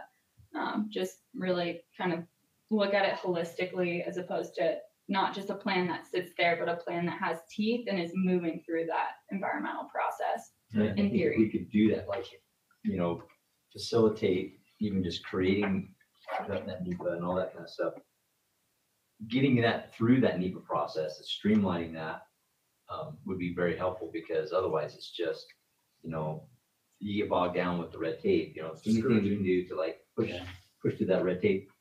The other thing I was gonna mention too is it's great to have this kind of resources available for planning and all these grants that are available. Then I'm also hearing from a lot of these rural counties that they can't even apply for the grants because they don't have a grant writer. Yeah. So some Yeah, helping that's resources really with grant writers. Really, We need, I mean, they need a consultant that's gonna do everything kind of soup to nuts, right? Like Right. even writing Apply the for the grant, grants, do everything. the planning. Yeah, and then having engineers on staff to do like NEPA and everything else. and like, it's a lot of them outsource it to engineering firms. Yeah, yeah. But I think in the evaluation of a grant application, we should know whether or not they have an engineering firm available to them and the funds to go through the process. Otherwise, Well, and what's the cost, like, what's the going rate of for a consultant to do this type of process? Because that's the other thing, like, we're gonna provide grants, if these grants become $500,000 grants. I think this is really great discussion. I feel bad though, because Dr. Smith was gonna try to do discussion on the. But it's exciting. It is, yeah, no, it's great. I think this is indication that there might need to be an entire meeting to talk about the different recommendations, right? And how we could make that happen. And again, that could be the future of the OAC, is figuring out how to actually implement these recommendations. Commissioner Bushman is basically saying we should keep it simple. Yeah. But with that, I'll say all the recommendations that I went through obviously tie in super well to the strategic plan cardinal directions. I'm gonna hand it back over for the discussion specifically on the directions and objectives. Great, thank you, Casey. Yeah. I'm pretty lucky to work with some spectacular graduate students. I wanted to jump now. Do we need to take a break to get Josh? We snuck out. Oh, you and snuck out, did it? Yeah. Okay, you're official now. So if we vote on Now that, vote. you're good. So I wanted to spend the rest of the time that we have walking through these specific objectives, seeing if there's any points of contention that commissioners might have. I think that our vision for these cardinal directions and objectives, you have them in front of you. You can kind of interpret the cardinal directions as what we want to achieve collectively as a state. What are the real strategic directions that are going to move outdoor recreation forward? The specific objectives are why we want to move there. Where are there threats that came up in one of the workshops? Where are there big issues that need to be addressed? And where is there a lot of opportunity? So the cardinal directions are what, the specific objectives are why, and then the major policies, projects, and programs are really how. They're the tactical steps that you can take to work back towards those objectives. So if you want to interpret those, that's probably the easiest way to do it. What you want to achieve, why you want to achieve it, and then the tactical guidance on how you want to achieve it. These tactical steps can be taken by the Outdoor Adventure Commission as a whole. Some of them might be better to be taken up by an individual agency, and some of them might be better to be pushed down to a regional council or a working group of the Outdoor Adventure Commission. Just to give people that maybe are not familiar with the process that we have gone through to develop these specific objectives. We developed an initial list after our fall workshop, seven fall workshops. And then we presented those back to all the stakeholders that came to our spring workshop series. And we basically asked them a very general question of, do these cardinal directions and the specific objectives as they're presented to you, do they align with the specific needs of the 6-county region or the Mountain Land region or the Bear River region? And they give us feedback and worked in groups. We had Jake Powell, who is on our research team. He's online today. He facilitated the discussion of groups, small groups, about 7 or 8. And we had each of those groups identify major concerns that they might have, maybe specific wording issues. There was quite a few little wording issues that people had. And then we recorded all of those notes and those suggested revisions. And in total, after we did all 7 workshops in the spring, we had about 235, 236 group comments. And those were comments that the stakeholders collectively, as a group of 7 or 8 working at a table, could generally agree on that they needed to be changed. And we took all that advice, and then we came back to the list of objectives and made those necessary changes. And some things have changed a little bit more substantively, but there's also been quite a few of subtle comments. But what you see in front of you now is that refined version of the objectives and their cardinal direction that we would like to propose to move forward as the final objective of the Outdoor Recreation Strategic Plan. What actually gets written into the plan and how we can then build out the narrative for each of those specific objectives will depend upon the availability of data that we have to support it. A lot of these specific objectives, there's data and resources to really make it very clear that it is an objective, a critical need for the state. And others, it's just a general sense that we've got across the workshops that we participated in. So some of the things that did change, particularly walking through the specific cardinal directions, the first 2 stayed the same. There was general agreement that we need to build and support collaborative partnerships. There was a general consensus. There was a need to improve awareness and education about responsible recreation. Not much moved in those 2 specific cardinal directions. Increasing access to outdoor recreation while protecting natural and scenic landscapes. Subtle change here. There was some concern over the initial language which we had written into it, which was described as conserving natural landscapes. The idea of conservation could have been construed by some of the workshop participants a slightly negative way, or it could have been misinterpreted. So we used protecting instead. And we also used the broader terminology of increasing access. We had previously had a more wordy description of increasing the outdoor recreation opportunities where there is demand, but increasing access generally across the board is a little bit more encompassing to get that feedback, particularly from the rural portions of the state where we don't want this just to have demand in areas or build infrastructure where there is a lot of demand. We also realize there's a lot of areas of the state that might not have infrastructure in place that we put that infrastructure in place. So increasing access includes putting infrastructure in place where it meets an existing demand, and it also means putting infrastructure in place where it might meet a future demand.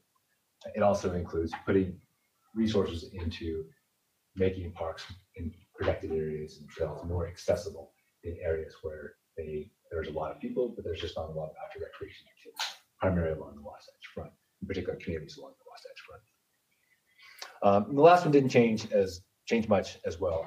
So increasing the economic and health benefits generated by outdoor recreation. So general feelings amongst the group, amongst the commissioners, after you participated in the workshops, is there any points of concern, points of questioning on these specific cardinal directions? Just only one. And the reason I bring it up, well, a couple of reasons, but I really like, first of all, I like it. I think they really reflect pretty well what we've already been talking about in the division. In fact, as I mentioned a while ago, our key results that we've identified, what we really want to have as our kind of our pillars. We want to minimize the number of search and rescues. We want to maximize the number of people getting out and enjoying outdoor recreation, and we want to make sure that they're doing it responsibly. So the one word that I would ask to be added or concept is about safe outdoor recreation. So I don't think safety, public safety is addressed in any of the four, but I think it would work very well in the one in the upper right, improve awareness and education about safe, responsible recreation. I think it's a Because great, it feeds really well into the actual objective that is across from it, decrease the need for search and rescue. yeah, I think that's a great point. Responsible recreation is not necessarily going to decrease the possibilities of being in a SAR, but safe education about how to stay safe and how to be prepared is going to definitely do that. Any other comments? Do these align with the I like this, I like that comment. I think that's really good. Vicky? Yeah. Yeah, and then something else that we've sort of touched on, but I realize maybe we haven't reached consensus around, is that don't we want to show leadership to figure out how to take care of people who find themselves in trouble? You know, right now, I think we're all frustrated by a statewide fund that's too modest and TRT that's too stretched, and sort of a broad recognition that we want to be national leaders as an outdoor recreation economy, and so we have to have some sort of a mitigation fund to take care of people who get themselves in trouble. Yeah, that's the number one thing I hear about talking in rural Utah is demand on search and rescue. And it's disproportionate, and there's got to be a way to bring some proportionality. So, my firm represents the Utah Sheriff's Association, and I can tell you that the impact in search and rescue is significant. And they get stuck with the bill that fund gets depleted, and it doesn't work for rural counties who don't have big sources of income. That is a huge part of, I think, what we need to look at here is how do we better educate people to be safe, so they don't need search and rescue, but how to better fund search and rescue, because that happens every holiday. It's just overwhelming. And I think we're on a really good path on the education part of it, but that we need to create somewhere in here a mitigation fund, the responsibility to figure out the mitigation for when things go wrong. And that might be a specific policy recommendation or fall under that objective of reducing the need for search and rescue. But I think that is captured well within that. Improving awareness and education about responsible recreation is the ultimate objective of that is to reduce the demand on search and rescue. It might be there also is a need for supply of funding to actually meet that need where it is being experienced. So do we feel that is general enough, that awareness about education, safe and responsible education would cover not only mitigation, but also more proactive funding like Vicky's talking about? I'll chime in because I agree. I think I'm hearing that there's both parts of that. We want that improving education and awareness about safe, responsible recreation helps reduce the demand, but then there's always going to be demand. And so there needs to be funding for that. And so I think that the funding side needs to be like an objective, a project. I don't know that I would necessarily put it into the wording of these high-level Cardinal Directions, but the point is very well taken. And as a matter of fact, I'm working on multiple pieces of legislation to address that this upcoming session. So maybe it's something like I can see where it could fit under the first bullet of the build and support collaborative processes, where we might add in support a mitigation for safety problems. Yeah, and in fact, there's one of these says, which one was it? Ensuring the, what was on here? I want to be infrastructure development where it's happening, and Needs, the meeting local needs, and so, and I've also kind of been educated because I've been using the term recreation mitigation. I think from a branding PR perspective, I'm starting to be corrected to say like visitor management. I'm hearing that from the tourist viewer. Let's call it visitor management. Well, and preventive search and rescue too. Yeah, yeah. Well, and I would argue for recreation management. 'cause Recreation- It's all of us. It's not Recreation just visitor visitors. responsible recreation management, which is more than just search and rescue. It's waste management and all traffic mitigation, anything Yeah. like that. And I apologize, I'm not going away now, but I do have to leave. Okay. But it's been a great No, discussion. that's great. Thanks. Yeah, thank you. All right, so do we all feel good about these cardinal directions that we can move forward with these specifics? All right, so we will take that as a thumbs up to wrap the strategic plan around these four. The specific objectives, we take just a minute to walk through those. These are really, again, the high level specific needs within the state. If there's any concerns here, maybe we'll go by cardinal directions. We've had a lot of really good discussion so far. So let's just take a couple minutes to think about those under the build and support collaborative partnerships.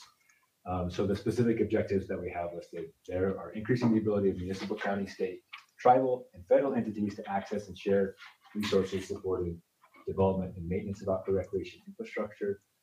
Generally, the feedback that we got from a lot of the workshops was that all major outdoor recreation infrastructure projects require a collaboration and partnership across multiple entities. And as a result, we need to try to foster ways to make that collaboration, those collaborative processes more intuitive, more easy for agencies to navigate, as opposed to having them be reinvented every time a specific group wants to go out and get money. The second one, increasing the ability of user groups, nonprofit, and private industry to support infrastructure development and maintenance.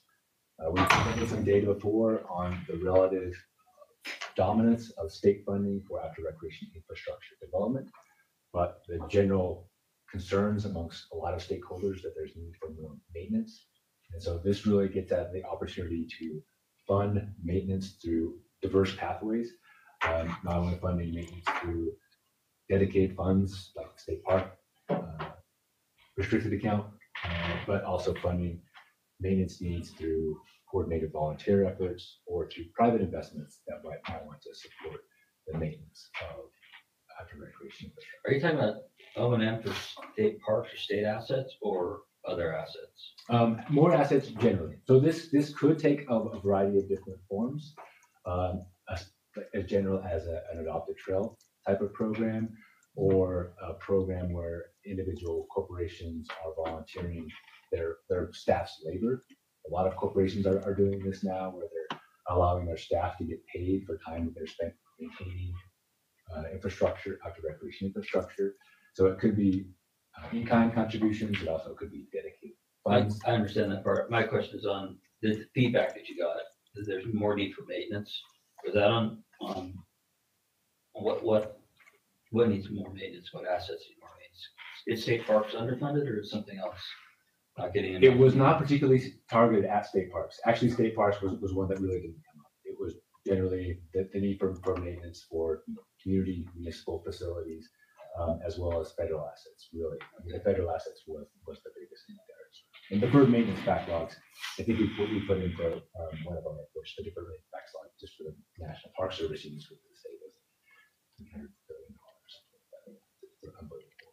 And the challenge for local groups, volunteer groups, or governments that want to help on a federal backlog is ridiculous. Like the days of like, oh, the Boy Scout Eagle Project will fix this bridge or this picnic area. And it's like, oh, we don't have really as many Eagle projects, but the Forest Service. You get a bridge, but you burn down a forest. That's what you do. Yeah. You almost have to have like a city or a county willing to sign like a maintenance agreement, but then they need people and bodies and money to do the thing that helps their, the asset that's in their community. And the capacity of the Forest Service and others to process those requests and make things happen quickly. And then you get frustrated groups that just like we just put in a bridge we thought worked because we got frustrated about the broken thing. Yeah, so it could be very informal, and actually kind of to prelude one of our recommendations from the workshop report It could be as simple as setting up templates where agencies have worked really well with local volunteer groups to mitigate some of that maintenance backlog. And so we looked at some examples like Cache County, where it's been very, very successful. And other areas where there's been a lot of volunteer time in maintaining federal assets, just making those types of arrangements, those types of cooperative arrangements available to a broader constituency, sharing those resources so individuals don't have to go reinvent the wheel when they want to go maintain a resource on federal. And the last we have there is ensure infrastructure development and outdoor recreation management meets local needs. And the local need is really the critical component of that recommendation or that objective. We heard in more specifically in more rural locations of the state, they did not want specific large-scale infrastructure investments imposed upon them and not having some input on how they were actually developed. And again, this gets at Casey's recommendation of having some need for more local plans. So for those objectives, is there any major concerns in how they can support collaboration and collaborative processes? Anything that we need to change for those?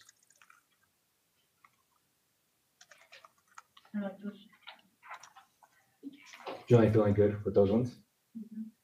The ones for improving awareness and education about safe and responsible recreation, decreasing the need for search and rescue support for uneducated and ill-prepared recreationists. We had that in our initial list, and it was rock steady through all of the workshops. Nobody balked at the need for that. Foster a sense of stewardship for Utah's outdoors, and this really also gets at the need for volunteers to support maintenance requests. So stewarding individuals' willingness to participate in outdoor recreation as a mechanism to get them back out into actually stewarding and maintaining those resources long term, which there's a lot of good research that suggests that actually can happen.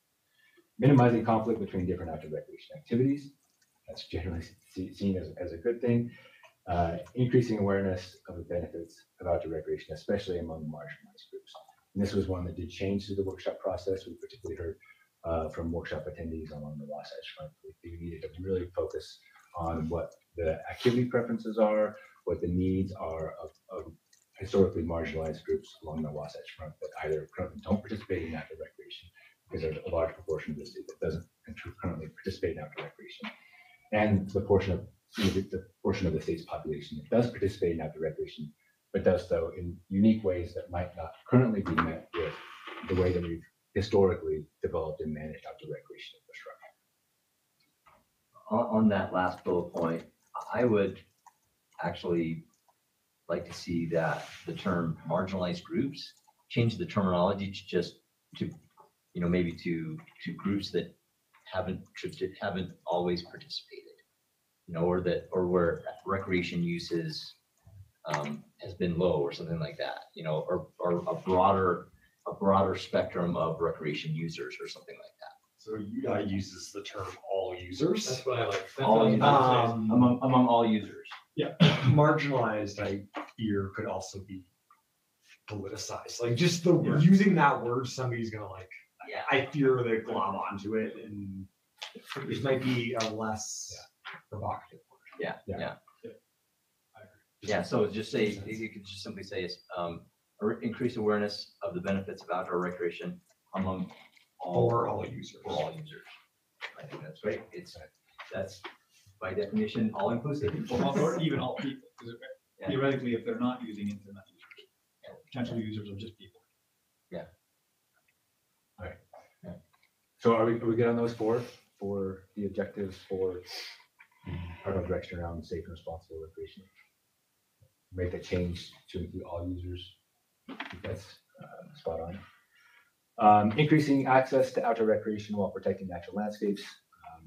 We hedged a little bit here on not saying that there needs to be more focused investments in particular areas where there's a lot of demand, or particular areas where there's not a lot of demand, but really create a broad statement, broad objective that just says that we need to provide a wide variety of high quality outdoor recreations that range from the highly developed to the highly undeveloped.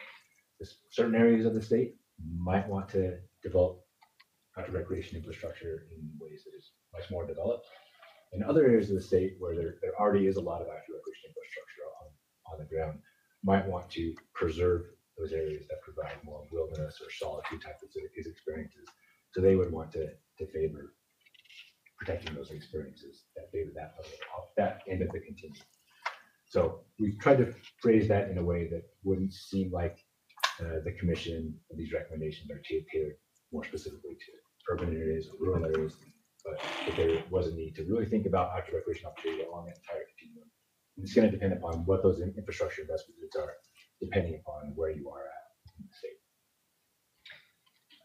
I really like that, that recognizing that we want to think about the whole spectrum, because sometimes you go to a national park and it's great and it's fantastic, but there's lots of crowds. But then other times when you have to go out and you recreate, you just want to go out and be out there with nobody else around. And having both of those things in mind, I think is fantastic. That's sort of captured. Yeah, and we particularly worded this one in a way that would allow the Outdoor Adventure Commission the ability to weigh any potential proposals or projects that might come in relative to the needs of whoever it is that applicant they applying from. It's an area that really wants to preserve a more wilderness type of experience, more salty type of experience. As long as they're saying they are providing that in complement to whatever is locally provided, that allows you to check that box and say they're really thinking about the system as a whole, as opposed to we know that there's a demand here, so we're trying to meet that. Because in a lot of portions of the state, they might say, well, we think this is a really good idea. It's a complement to what the infrastructure that we have on the ground, but we don't really have a lot of data to say that it's really going to be used heavily. We don't really have a lot of precedents right now. So it allows the Outdoor Commission a little bit more flexibility. And then about the second one there, ensure existing outdoor recreation assets are well maintained for decades to come. That was really persistent. That came through in all the spring workshops, is that maintenance was a big concern. And that was just, again, preview some of the survey data. It's the number one concern of the outdoor recreation outlet in maintenance of outdoor recreation assets. But any concerns about those two specific objectives?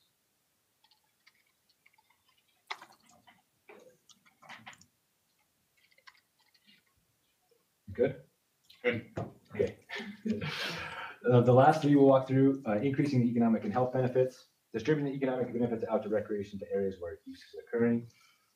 We heard particularly from a lot of the communities in southern Utah that there was a lot of demand for outdoor recreation there, a lot of outdoor recreation happening, but not a lot of local sales taxes being generated by outdoor recreation. And so this really gets at the fact that there's a lot of outdoor recreation happening in a certain location, but the economic benefits are being distributed. And this really isn't a fault of the economic system or the policy system within the state right now. It's more of just a fact of human behavior and how we plan our outdoor recreation trips. We buy stuff locally at home. Most of the people within the state live is along the Wasatch Front. When they go down to southern Utah, they have relatively marginal economic impacts to those communities that they're actually using. The goal of a lot of people for outdoor recreation is to not spend any money, right? After the initial investment of their gear, their goal is not to cost a lot every weekend that they go out. But I think you could say the opposite. But there's also others, that are trying to spend money. Yeah. There's some structural things too. Second one, increasing the capacity of gateway and natural amenity regions to plan for and manage non-local visitation. Again, particular issue in the southern portion of the state, a lot of really acute challenges and probably about half a dozen to a dozen communities that deal with 100, maybe 1,000 times the amount of annual visitation relative to the number of residents that they have.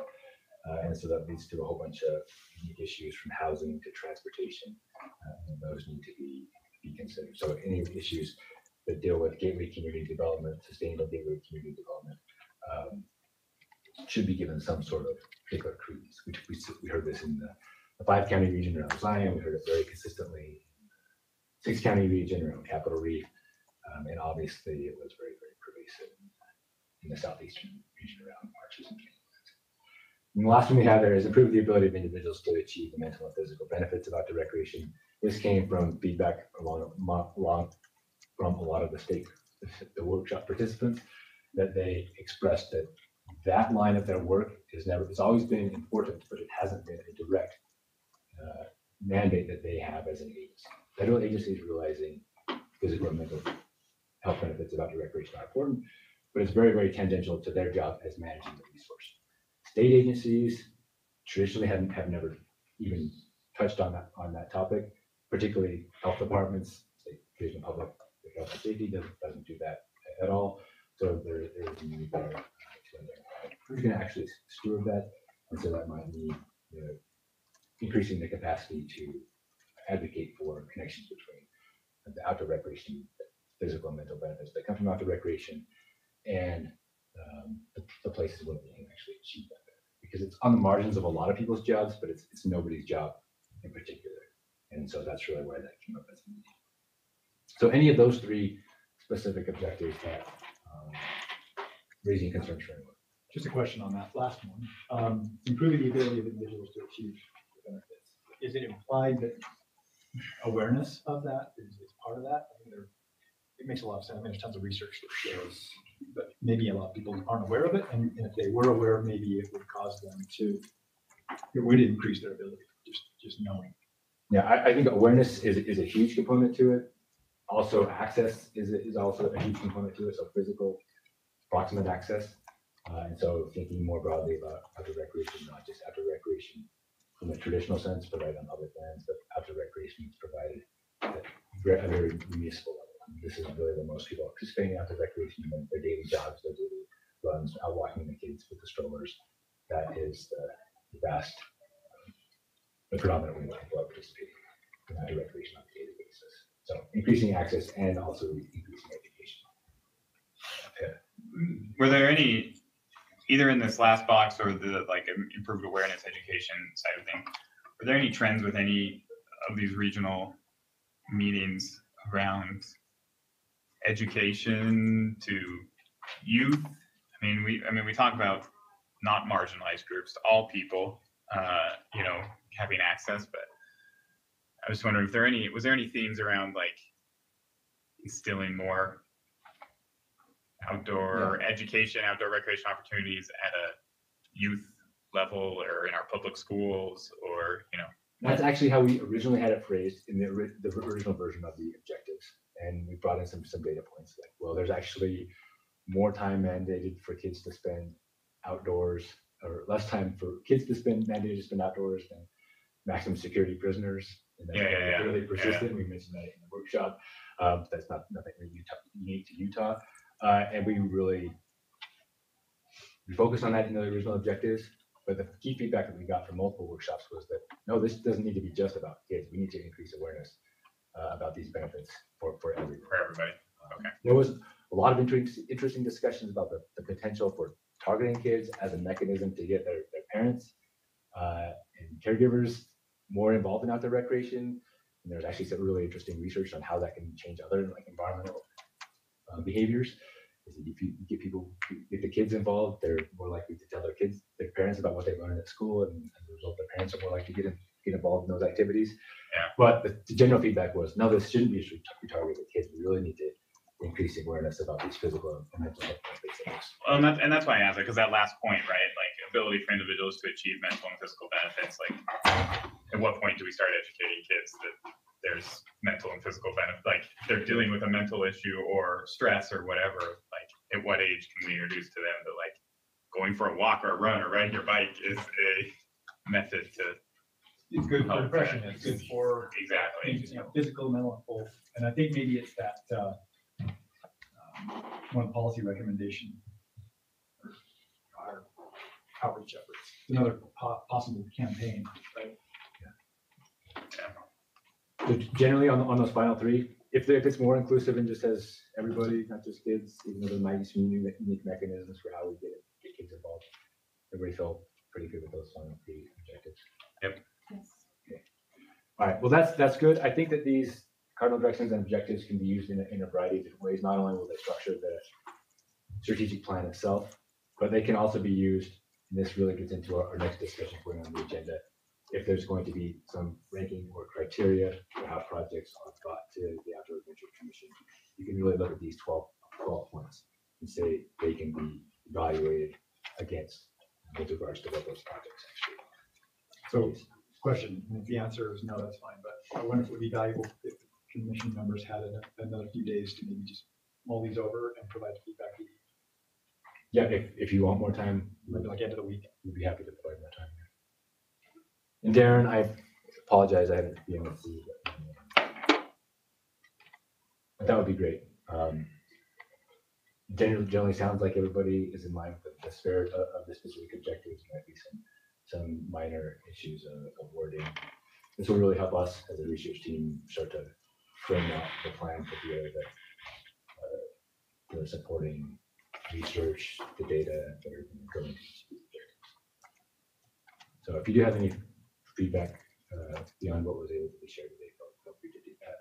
But again, what I said is that these objectives can be used not only to frame out the strategic plan, but also to provide metrics of how you're evaluating projects. And so hopefully it provides that structure to say this is not only what you as a group of 15 individuals want, but you as a group of 15 individuals also informed by hundreds of stakeholders who participated in dozens and dozens of hours of the workshops over the last 6 months.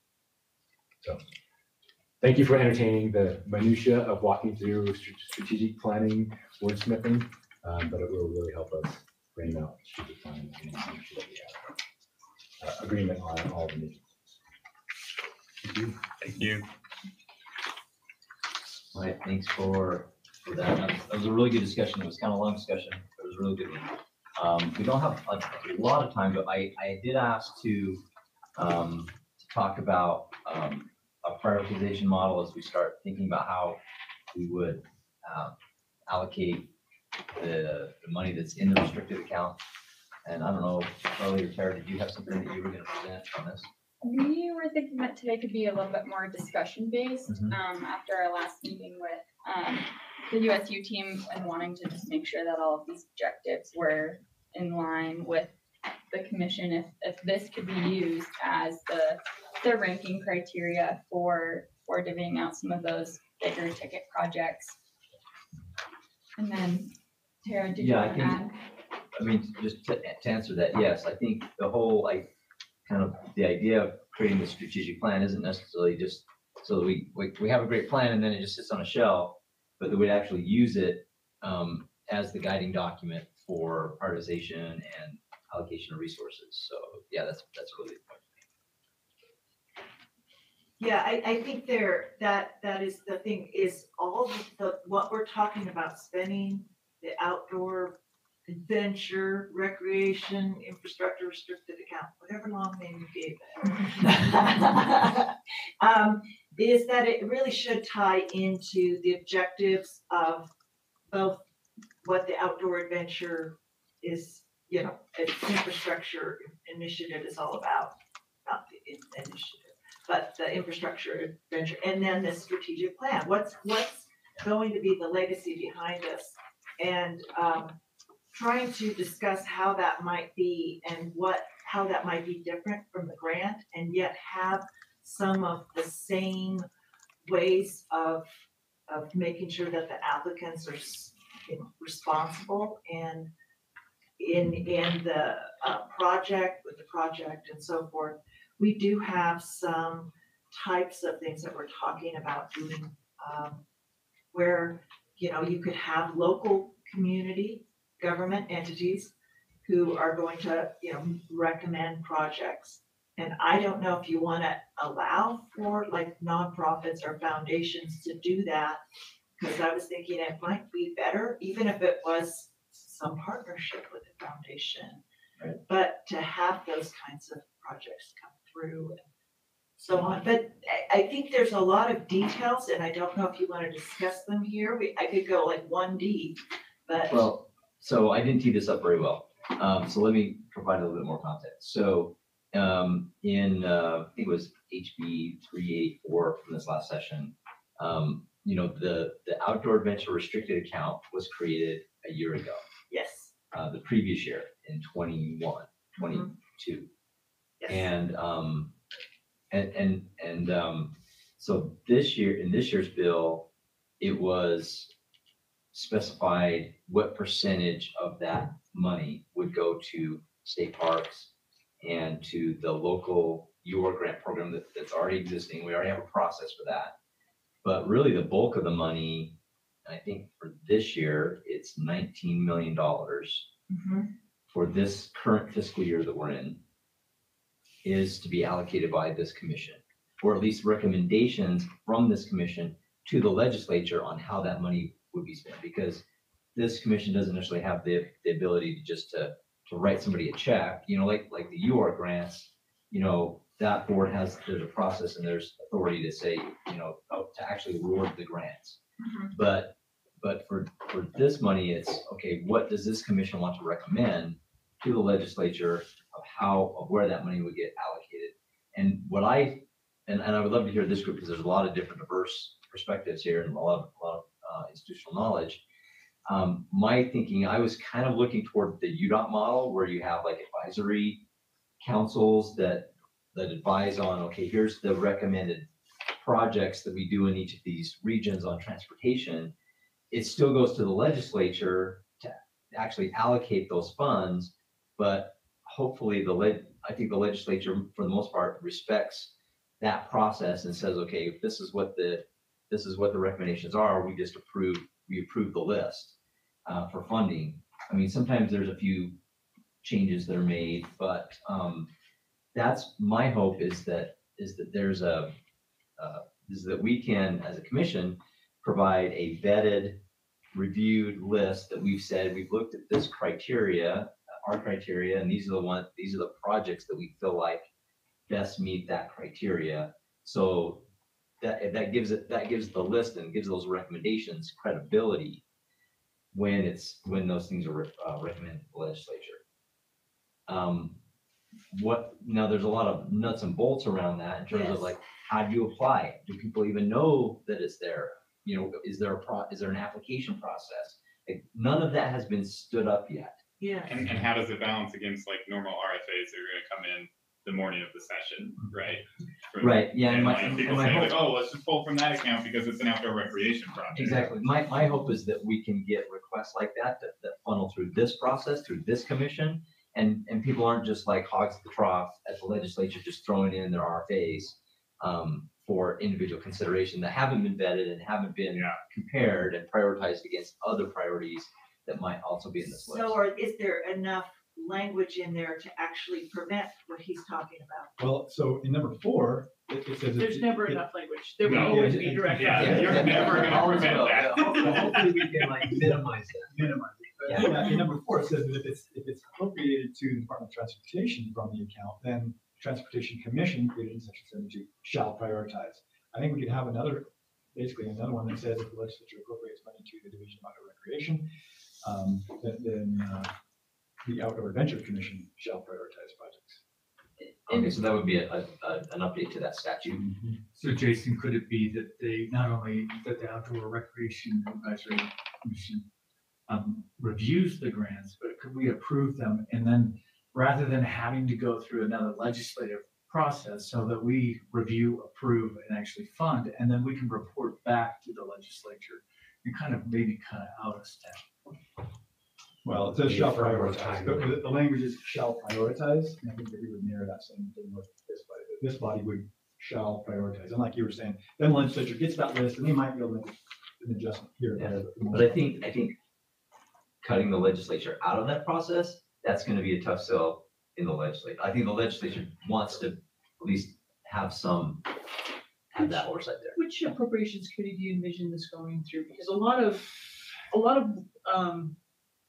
there's 2 places projects that might come in this general area go to. They either go to natural resources, or they go to Beetle. Right. And the Beetle chairs have been particularly like no local projects whatsoever. All of them are wiped off the list. Whereas natural resources, it's very rural friendly. If your project is rural, it gets funded. And so I think that's left local communities with projects feeling like. And then as the session goes on, you get thrown into like some totally random committee because they have space on their agenda, and you're like, I've never presented to these people before. And I think probably a lot of stuff, since the Division of Recreation is now under DNR, like a lot of that stuff. It makes sense that you go to DNR, but Natural Resources Committee. I personally, I think another, and I guess I have a bias because this committee I sit on is the Infrastructure and General Government. Because that's where the transportation That's where all the transportation money comes. So this could be similar to that. Is too. after all. I think IDG would be a good one.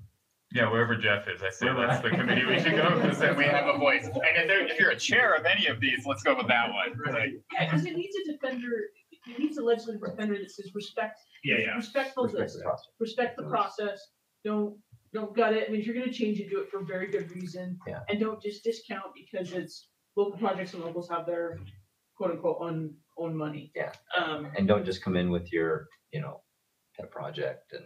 yeah, only if and you're. hijack the list, yeah. Yeah, so I think that's something that just worries me having watched it play out. The other part that's sometimes hard is if the legislative funding becomes, if we're waiting for the legislature to approve it, then it's a July 1, right? Yeah. And most of these projects are gonna need to take place in the construction season, and July 1 is Like we're in the It's middle. too late. Yeah. So that's the other problem with waiting on the legislature. Either the legislature has to release it, when you conclude in March, or we've got to change the timing somehow, because that's just a challenge for any type of a construction project. Is this a continuous funding? It sounds like it is. I just want to make sure. But, which leads you to the thought that this is a program, right? It isn't just a list of projects. This is a recreation program. So you start building years out through this process. And so maybe that alleviates some of your concern in that there's Some of still it, things. unless you've only got a year to use it. So if you're Beaver County and you get some for a trailhead and you're trying to find a contractor who's already booked out. Right. And then you've got to use it in spring. So, it's a really odd timing. Well, typically our 28 months is the kind of period that we have for a grant to be used. And that way it kind of offsets that concern. Well, and I would say also we need to think about the types of projects that we're going to be targeting too, because if Beaver County wants a trailhead, I would say go to the UR grants. Right. Because that's that's on a smaller scale, it's very local.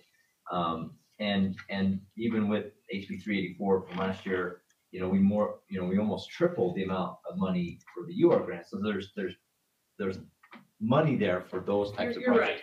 You're right. But- So if you're using these objectives, instead it's like for planning. Yeah, it could be for planning. And so it was intentionally broader.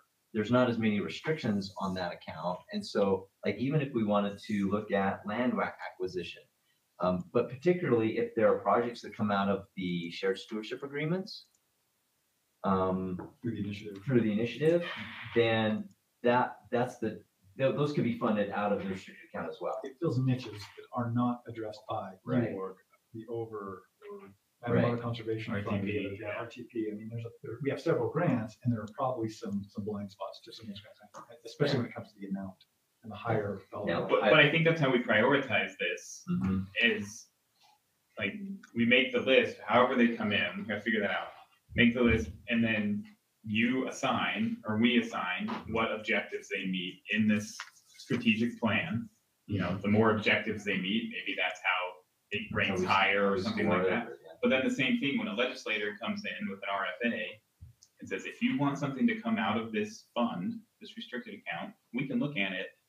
Please give us a list of what objectives you're meeting. If you're not hitting any of these objectives, you're not going to get on the list, or you're not going to get an RFA out of this restricted account. Right. Now they'll still find ways around that or whatever. They'll get it on an agenda for a committee that we have no idea. Exactly. Yeah, But I mean, about that. I think that's the starting point, right? Like this account, this restricted account, the money, whatever the broad statement is, but the money being used, however, if it's land acquisition, if it's infrastructure, if it's education, if it's planning, all of that. Like, if you want money to come out of the account, like, assign the objectives from the strategic plan to it. That might give them an opportunity, or anybody an opportunity, to get familiar with the strategic plan as well, which is not a bad thing, for community leaders or whatever to understand this and why it's here. But, and then and I think that's how we prioritize. If we have projects come in the first year and one of them's knocking off 5 of these bullet points, like maybe high priority versus the one that's only, It sounds like UDOT did a good job after revamping after a while, like protecting the regional priorities. Right. Like you go through this very robust process in each of the regions to say, these are the projects in this order because it makes sense with whatever plan and funding mechanism. But it took a while because it used to be end run all the time. Yeah.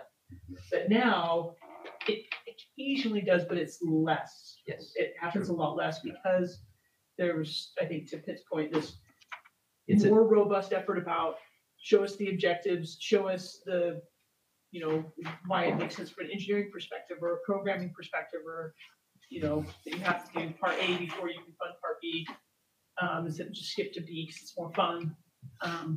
But that helped insulate that process. And then you have Senate President who bought into it because he spent time on those boards. And so I think you might have to also spend time with, asking leadership to back. Yeah.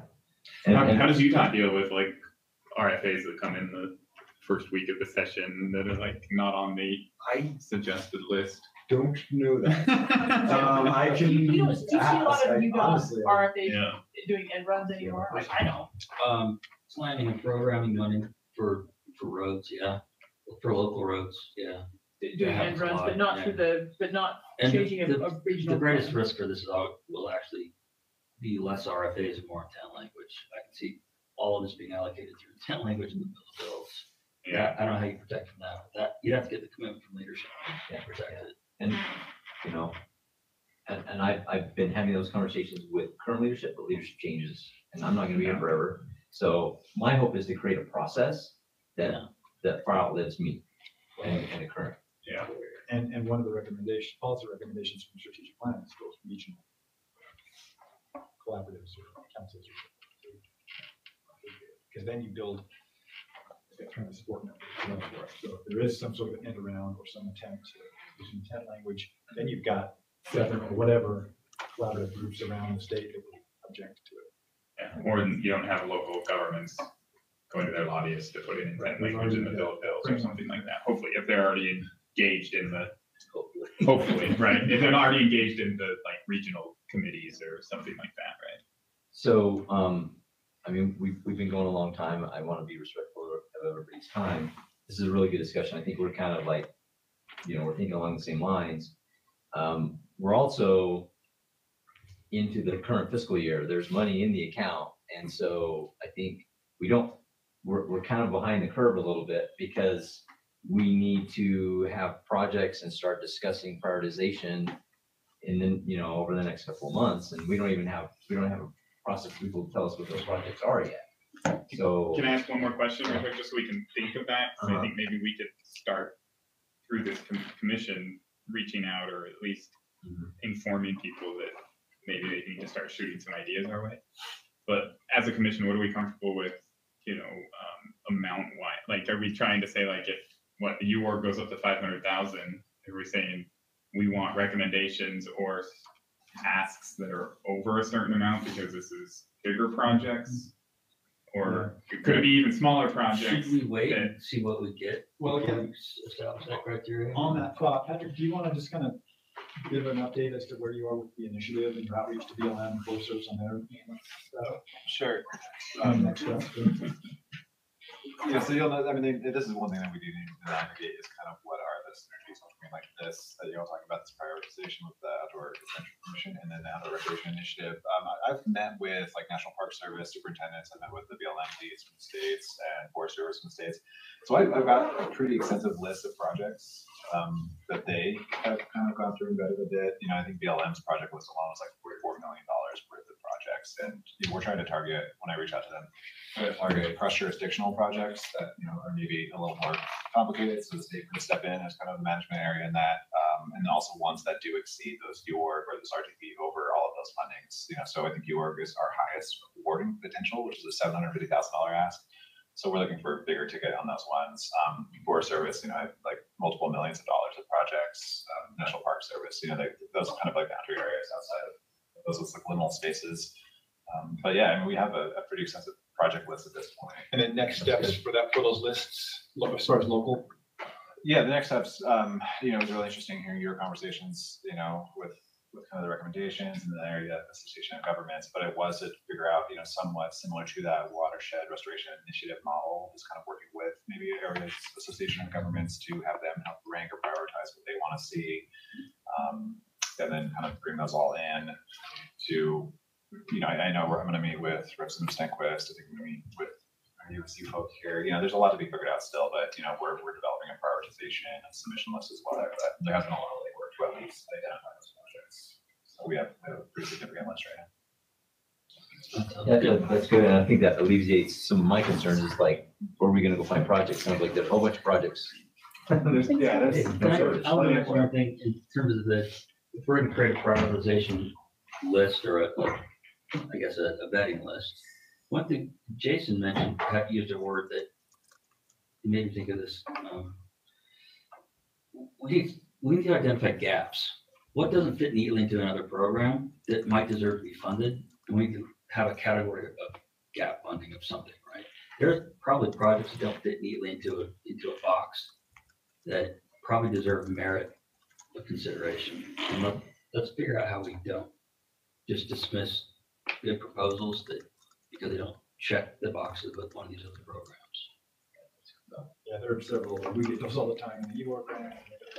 Yeah, good example is the one we got a really good proposal from the submitter was basically in the Dutch John area, Gleaming Gorge, a lot of outfitters there, basically squatting on forest and have to be kicked out, moved around.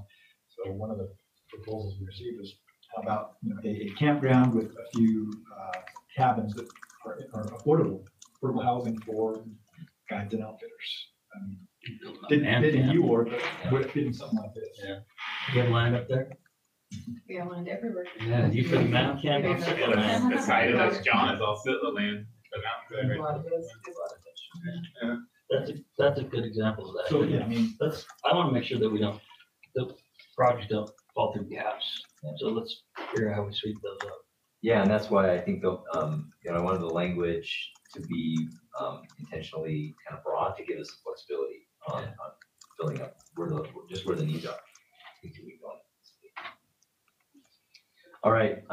Any other comments? Otherwise, I think we can look at wrapping it up today. It's been a great discussion. Really appreciate everybody's time and participation. When's our next meeting? Because I always Good question. feel like I forget to put it in my calendar and then I'm like, oh. We've been kind of coordinating with USU on their progress to help set the meetings, but we could just plan for a month from now. Let's see. That'd be putting us right after Labor Day. So here's the 4th, right? We could also meet the 29th of August, same time. After Rec Summit is on the 5th, let's probably give our team a break. What? So The summit's 6th and 7th. the Summit 6th and 7th, Yeah, yeah, I'm 6th sorry, and so if it was on the 5th, it's the 6th and 7th, and sometimes setup times.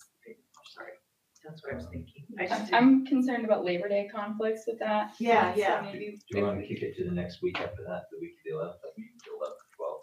When's the interims? Interims are the 18th and 19th.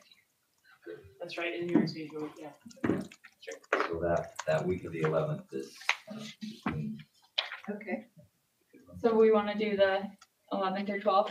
I think most folks said that the Tuesday at this time works for them. Kelly has an ongoing conflict at this time, but it works for the majority of everyone else. So The 12th is great for me. awesome.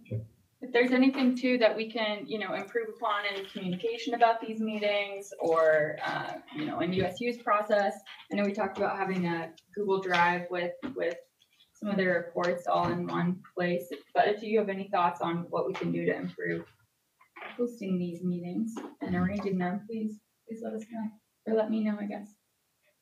So you're thinking you say window 2 to 4? Yeah. Sorry, I'm still stuck on my own calendar. Yep, and we'll send that out. And I don't know if we'll be meeting in the auditorium or here. Construction Auditorium is dependent. closed through September, through the entirety of September. All of September. Okay. Great. Thank you, USU, too, for all your work and presentation. Yes, thanks much. All right, final motion? Motion to adjourn. The motion to adjourn, all in favor, say aye. Aye. Thanks. Nay. Does anybody ever say nay on that motion? On the table. There's always one.